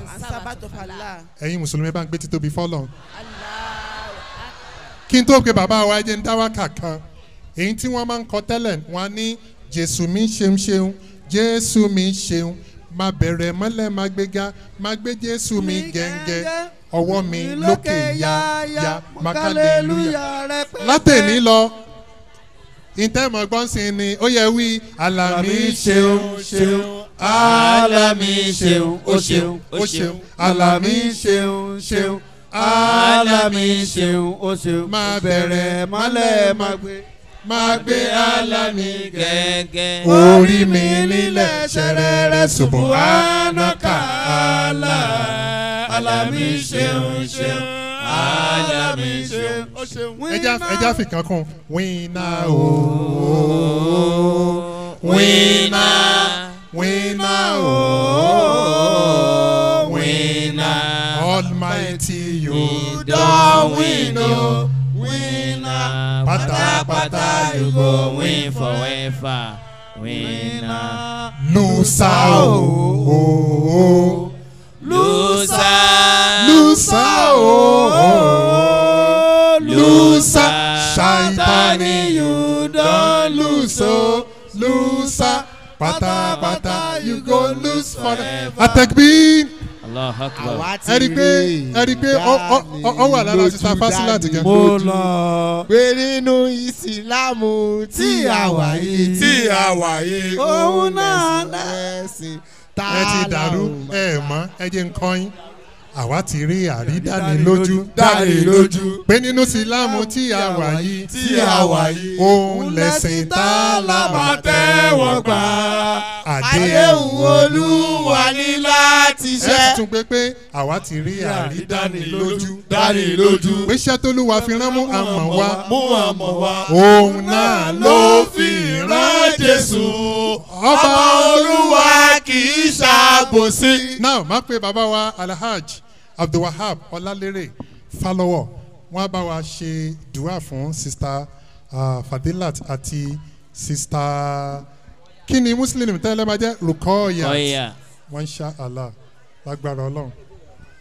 Ó ṣe rẹ́gí àbí ó ṣe rẹ́gí. Ó ṣe rẹ́gí àbí ó ṣe rẹ́gí. Ẹ sọ pé ó ṣe rẹ́gí àbí ó ṣe rẹ́gí. Ó ṣe rẹ́gí àbí ó ṣe rẹ́gí. Rebeka tó di Rukoya ó ṣe rẹ́gí. Naam. Sọlú Ànábì Karim. Sallallahu alayhi wa sallam. Adúpẹ́ lọ́dọ̀ Ọlọ́run. Alhamdulillah. Ọba tí ó ṣe pé ẹni tí ó bá nù lọ tọ́lọ́run bá ṣe tán láti fi mọ̀nà yóò padà wá mọ̀nà náà ni.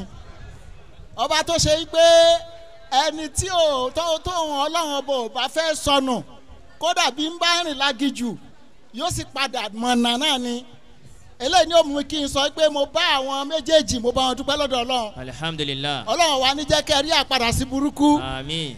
Ẹ máa yin Ọlọ́run ní gbogbo ìgbà. Àdúrà tá a ṣe fún wọn náà ni pé àpadà sábúrú kò nílé wa bá. Àmì ẹ̀kan ò tó tèwé tàgbà àpadà ṣàìdá kò ní àdán. Àpadà sábúrú kò nílé wa bá. Àmì ẹ̀kan ò tó tèwé tàgbà àpadà ṣàìdá kò ní àdán wa. Rédèrè rédèrèdè kò ní yàdọ̀ wa.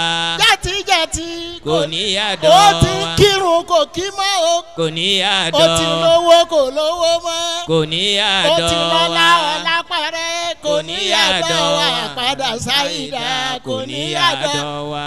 ẹ bá wa kọ́ lọ́hùn kó ṣeun ṣeun. ó ṣeun ṣeun. ẹ bá wa kọ́ lọ́hùn kó ṣeun ṣeun. ọba tí ò dojú àdúrà tiwa. ọba tí ò já ṣe tí ó wọ̀rọ̀ wá o. ẹ bá wa kọ́ lọ́hùn kó ṣeun ṣeun. abáyé dúpẹ́ lọ́dọ̀ ọlọ́run àpàdà sípò nítòsí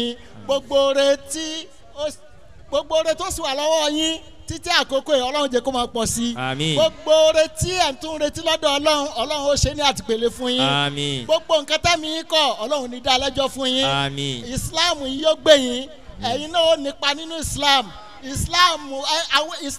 yóò máa wu àwọn èèyàn ṣe látara tiyín. àmín. barikọ̀lá aláìláìlẹ́lá wọ́n rán mi létí wọ́n ní kí n sọ pé máa rí sálì náà káyà Muhammad ila rahmatan lil alamina ma arsalna kaya Muhammad ila rahmatan lil alamina Muhammadu lẹ́ni tọ́lọ́run rán lálàánú sí gbogbo àgbáyé gbogbo ìgbà tójú máa bá ti mọ́ a ó máa yìn ẹ́ ní Muhammad. Ilaliya mami inshallah. Ilaliya mami inshallah. Àwa tá ń tẹ̀lé tí òjíṣẹ́ ńlá. Iwájú làwa ò máa lọ. ó kẹyọ kan sá amúdálíláyè amúdálíláyè. ẹ jẹ́ bàbá lọ jókòó. amúdálíláyè amúdálíláyè wàṣukúrálíláyè amúdálíláyè. Atakbir. Allahu akbar. ẹ jọ̀ọ́ nítorí ọlọ́run ẹni tó bá pariwo adúpẹ́ lọ́wọ́ bàbá wa Alhaj Abdulwahab Falọ́wọ̀ ọ̀pọ̀lọpọ̀ náà ló ń rí wọn lénìí. tí ẹ bá ń gbọ́ àwọn orin Islam láti ọjọ́ pípẹ́ 70s 80s gẹ́gẹ́ bí àwọn ìlàmì àrísàlì na káyà Muhammad tí wọ́n kọ tán fún wa ń sìn. ẹ̀yẹ́ pé mùsùlùmí ló ní ìmọ̀lẹ́ àwọn bàbá wa tí wọ́n kọ́ ní ẹ̀yin mùsùlùmí bí a bá fojú kànábì kí la ó ti ṣe ìjó la ó máa jó ayọ̀ la ó máa yọ̀ ìjó la ó máa jó ayọ̀ la ó máa yọ̀ nígbà tábàárì Muhammad wa. ẹ wá wò ọlọ́run sì bá wa dá wọn sí dèní mo máa ń sọ kò sórin mọ́ àbí bẹ́ẹ̀ kọ́ ìwà nǹkan jẹ ló kù. kò sí nǹkan kan máa ń sìn nígbà tí àwọn bàbá wa yìí tí wọ́n sì ń lójú méjèèjì ọlọ́run fi àlùbáríkà tó pọ̀ sí. kò sórin mọ́. ọlọ́run fi àlùbáríkà sí ẹ ní máa padà sí aburú. àmín. lágbára ọlọ́run bá tún ṣe àlékún àlàáfíà fún yín àlékún ẹ̀mí gúngùn á ti rí yín pẹ́pẹ́pẹ́pẹ́pẹ́pẹ́pẹ́pẹ́ sí la hawla wala quwwata illa billah. mo ṣe àdúrà náà kó kárí gbogbo àwọn bàbá wa àti bàbá wa Imam Ansarudeen bàbá wa Olóyèdé bàbá wa Bashiru Ajani kọ́lọ́n kó bá wa ṣe dáadáa kó bá a dó tì yín. a gbé microphone fún the Grand Imam of Ilobu land. Àwọn ni wọ́n bá wa fi ètò yìí tì sí ọdún tí ń bọ̀ kí Ọlọ́run nínú ọlánú àánú ẹ̀ kọ́mọ́fẹ́ lòmíì ṣe wá ká tún péjú ṣe á ṣe next year. ẹ gbà bẹ́ẹ̀ so a máa gbé microphone lọ sí ọ̀dọ̀ bàbá wa Imam.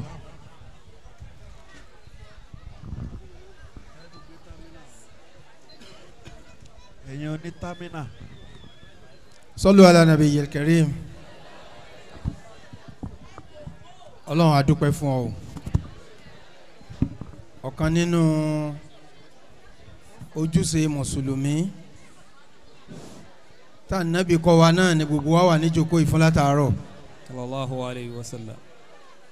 bí ànábì bá fi ẹ̀sìn mọ́ nílùú Mọ́kà àbí Mọ̀dínà tó lọ kò ní dọ́dọ̀ tí wá ń bí àwọn tó gbéṣẹ́ lé lọ́wọ́ ń tó rán wọn náà ni pé àwọn èèyàn fẹ́ ṣe Islam wọ́n fẹ́ di mùsùlùmí tẹ́ ẹ̀ bá jáde kẹ́ ẹ lọ fi hàn wọ́n kò ní rọrùn fún wọn wọ́n rò pé inú táwọn wà náà ló dáa ni o Ọlọ́run a dúpẹ́ pé ìwà níbí wa lénìí ìjọsìn ni ìbáàdà ni àwọn ọmọ ìyá wa tọ́lọ́run bá fi kálímọ̀ lé lẹ́nu táwọn náà kún wa ní mùsùlùmí Ọlọ́run ní jẹ́ kábàámọ̀ o. Àmín. Islam ó tún wá tara tiyín náà tún gbòòrò. Àmín. Gbogbo àwa tí a wá ń kún Alhaji wa Yusuf Adépọ̀jù lọ́wọ́ nídìí iṣẹ́ ACADIP gbé dání tó jẹ́ pé báwa bá ń ṣe wáàsí ní mọ́sálásí àbí ní tafsir àbí káàkiri mùsùlùmí náà là ń ṣe fún. Ó sọ wọn nínú ìgbà tí àáfà ó gbé wáàsí kalẹ̀ táwa parí tá a rí pé èèyàn mẹ́wàá sọ pé mo fẹ́ gba kálímà èyí tó lọ́n ń gbé rẹ́yìn ní kò ní dáyín dábùkátà náà o. Àmín. Ọlọ́run ó dẹ̀ jẹ́ kẹ́ ẹ láṣeyọrí. Àmín. ẹ yọrí ire níbí ẹ tún bójú ire Ọlọ́run pàdé lọ́jọ́ gbẹ̀ndẹ̀ àlìkíyàmọ̀. Àmín. ACADIP Ilobu adúpẹ́ lọ́wọ́ yín fún ètò tó dáa tẹ́ ẹ gbé wá fún wa. ACADIP national àti international Ọlọ́run máa bá a kún yín o. Àmín. gbogbo ń tẹ́ ẹ gbé dání tẹ́ ẹ fẹ́ ṣe Ọlọ́run ò ní dáyín dábùkátà rẹ̀ yóò bá bá yín ṣe nírọ̀rùn. Àmín. àti yunifásitì ni Àmín. àti secondary yín tẹ́ fẹ́ ṣe ni àti primary tọ́lọ́run ti gbé kalẹ̀ ni kódà yóò tún bá a fi kún. Àmín. à ń fẹ́ ACADIP radio and television. Bẹ́ẹ̀ni. ẹ bá fi sínú ètò Ọlọ́run ó jẹ́ ọ̀rọ̀ rùn. Àmín. bí yunifásitì bá sì ti dìde ńlẹ̀ ẹ gbé fakọ́ọ̀tì kan wá sí Ilobu o. Tọ́. kọ́lọ́run ọba kó jẹ́ kó rọrùn fún wa o. Àmín. Allahumma rabbana taqabbal minna. Àmín. innaka anta sami'ud du'a. Àmín. wa tub alayna ya maulana. Àmín. innaka anta tawwabur rahim. Àmín. wa wafiqna ila al-haqqi. Àmín. wa hadina ila siratil mustaqim. Àmín. ربنا إننا سمينا مناديا ينادي للإيمان أن آمنوا بربكم فآمنا ربنا فاكف لنا ذنوبنا وكفر عنا سيئاتنا وتوفنا مع الأبرار ربنا آتنا في الدنيا حسنة وفي الآخرة حسنة وقنا عذاب النار الفاتحة بسم الله الرحمن الرحيم الحمد لله رب العالمين الرحمن الرحيم مالك يوم الدين إياك نعبد وإياك نستعين اهدنا صراط المستقيم صراط الذين أنعمت عليهم غير المغضوب عليهم ولا الضالين آمين.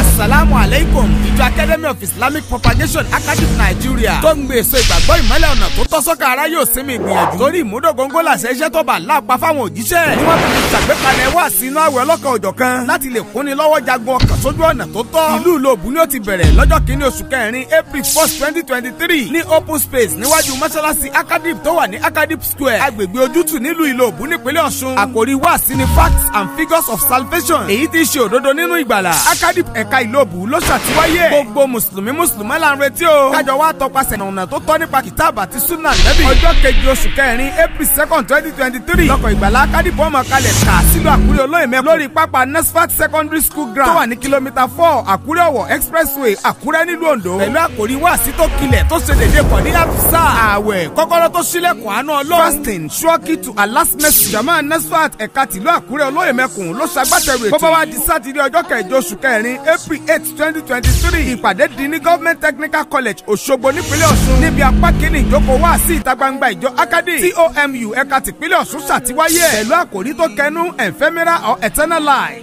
Take a decision part 1. Ṣe ìpinnu nínú ayé tó lópin àti ayérayé. Apá kìíní lè yí o tí ó máa wáyé láago 10 òwúrọ̀ dáago kan ọ̀sán. Lápá kejì ìjókòó wá sí ìta gbangba yóò máa wáyé lọ́jọ́ ìkan náà. Bẹ̀rẹ̀ láago 7:00 títí láago 6 ìrọ̀lẹ́. Níwájú mọ́ṣáláṣí Alhaji Oyewumi mọ̀ tó wà lẹ́gbẹ̀ẹ́ Glittering Glory School Oyewumi Street Àánú Olúwa Community Arárọ̀mí Owódé Ẹdẹ nípínlẹ̀ Ọ̀ṣun. Mọ́ṣáláṣí Alhaji Oyewumi ló ṣàtiwáyé ètò yìí. Sunday ọjọ́ kẹsàn-án oṣù kẹrin April 9 2023. Láàmú wá sẹ́rí padà wá sí ìpínlẹ̀ Ọ̀ṣun lórí pápá Nasfat ground tó wà ní Ring Road Òṣogbo nípínlẹ̀ Ọ̀ṣun. Pẹ̀lú àkòrí tó kẹnu tí fúnni nípìnlẹ̀ ọjọ́ ọ̀la tó nítumọ̀. Building an ideal home and Islamic perspective. Ìyà tí Islam kọ sí nínú ìdílé aláyọ̀. Jama Nasfat ẹ̀ka tìlú Òṣogbo ló ṣàtiwáyé. Tó bá wá di Sátidé ọjọ́ kẹẹ̀ẹ́dógún oṣù kẹrin April 15 2023. Lọ́kọ̀ ìgbàlá ACADIP ó gbéra pa lọ sílùú Ọ̀fà. Láàfin Chief Balogun Palace along Ọlọ́fàwé nílùú Ọ̀fà nípínlẹ̀ Kwara. Fún abala àkọ́kọ́ ìjókòó wá sí ìta gbangba yìí tí ó wáyé láago 10 òwúrọ̀ dáago kan ọ̀sán. Pẹ̀lú àkòrí tó gáyàtà. Canvassing for perpetual glory part 1. Ìpèpè sí ayọ̀ tí ò lópin apá kìíní. Bàbá wa Balógun Ọ̀fọ̀fà land àwọn náà ṣagbátẹrù ètò yìí nígbà tán. Tápá kejì ìjókòó yóò máa wáyé lọ́jọ́ kejì tí í ṣe Sunday ọjọ́ kẹrìndínlógún oṣù kẹrin April 16 2023 lórí pápá ṣeré Ọ̀fà Grammar School nílùú Ọ̀fà ńpínlẹ̀ Kwara. Jama ACADIP ẹ̀ka tìlú Ọ̀fà ló ṣagbátẹrù ẹ̀. Ní gbogbo ọjọ́ tètò yóò fi máa wáyé. Aago 10 òwúrọ̀ títí dáago kan ọ̀sán ni o. Yàtọ̀ sí wàásì tìlú Owódé Ẹdẹ tí ó wáyé láago 7:00 ìrọ̀lẹ́ títí dáago 6. Ó yẹ wá fetí ìmọ́lẹ̀ gbọ́rọ̀ ìmọ̀nà tó kún fún ẹ̀ látẹnu ẹni tó lúwọ́ bá mi fi rán. Malam Yusuf Ọlátúndé Adépọ̀jù olùdánilẹ́kọ̀ọ́ àgbà ìjọ ACADIP tó kárí ayé. Gẹ́gẹ́ bí ìṣe ààyè ìbéèrè ń bẹ fáwọn tí kì í ṣe mùsùlùmí. Kí wọ́n lè mọ̀ yí pé al-Islam huwa salam. Gbogbo mùsùlùmí là ń retí o. Kájọ fìjókòó ìfọkànmọ́ yìí súnmọ́ náà wọn bá Allah nínú oṣù àwẹ̀ Ramadan. Kọ́lá wọn bá mi má dùn wá ládàá ẹ̀.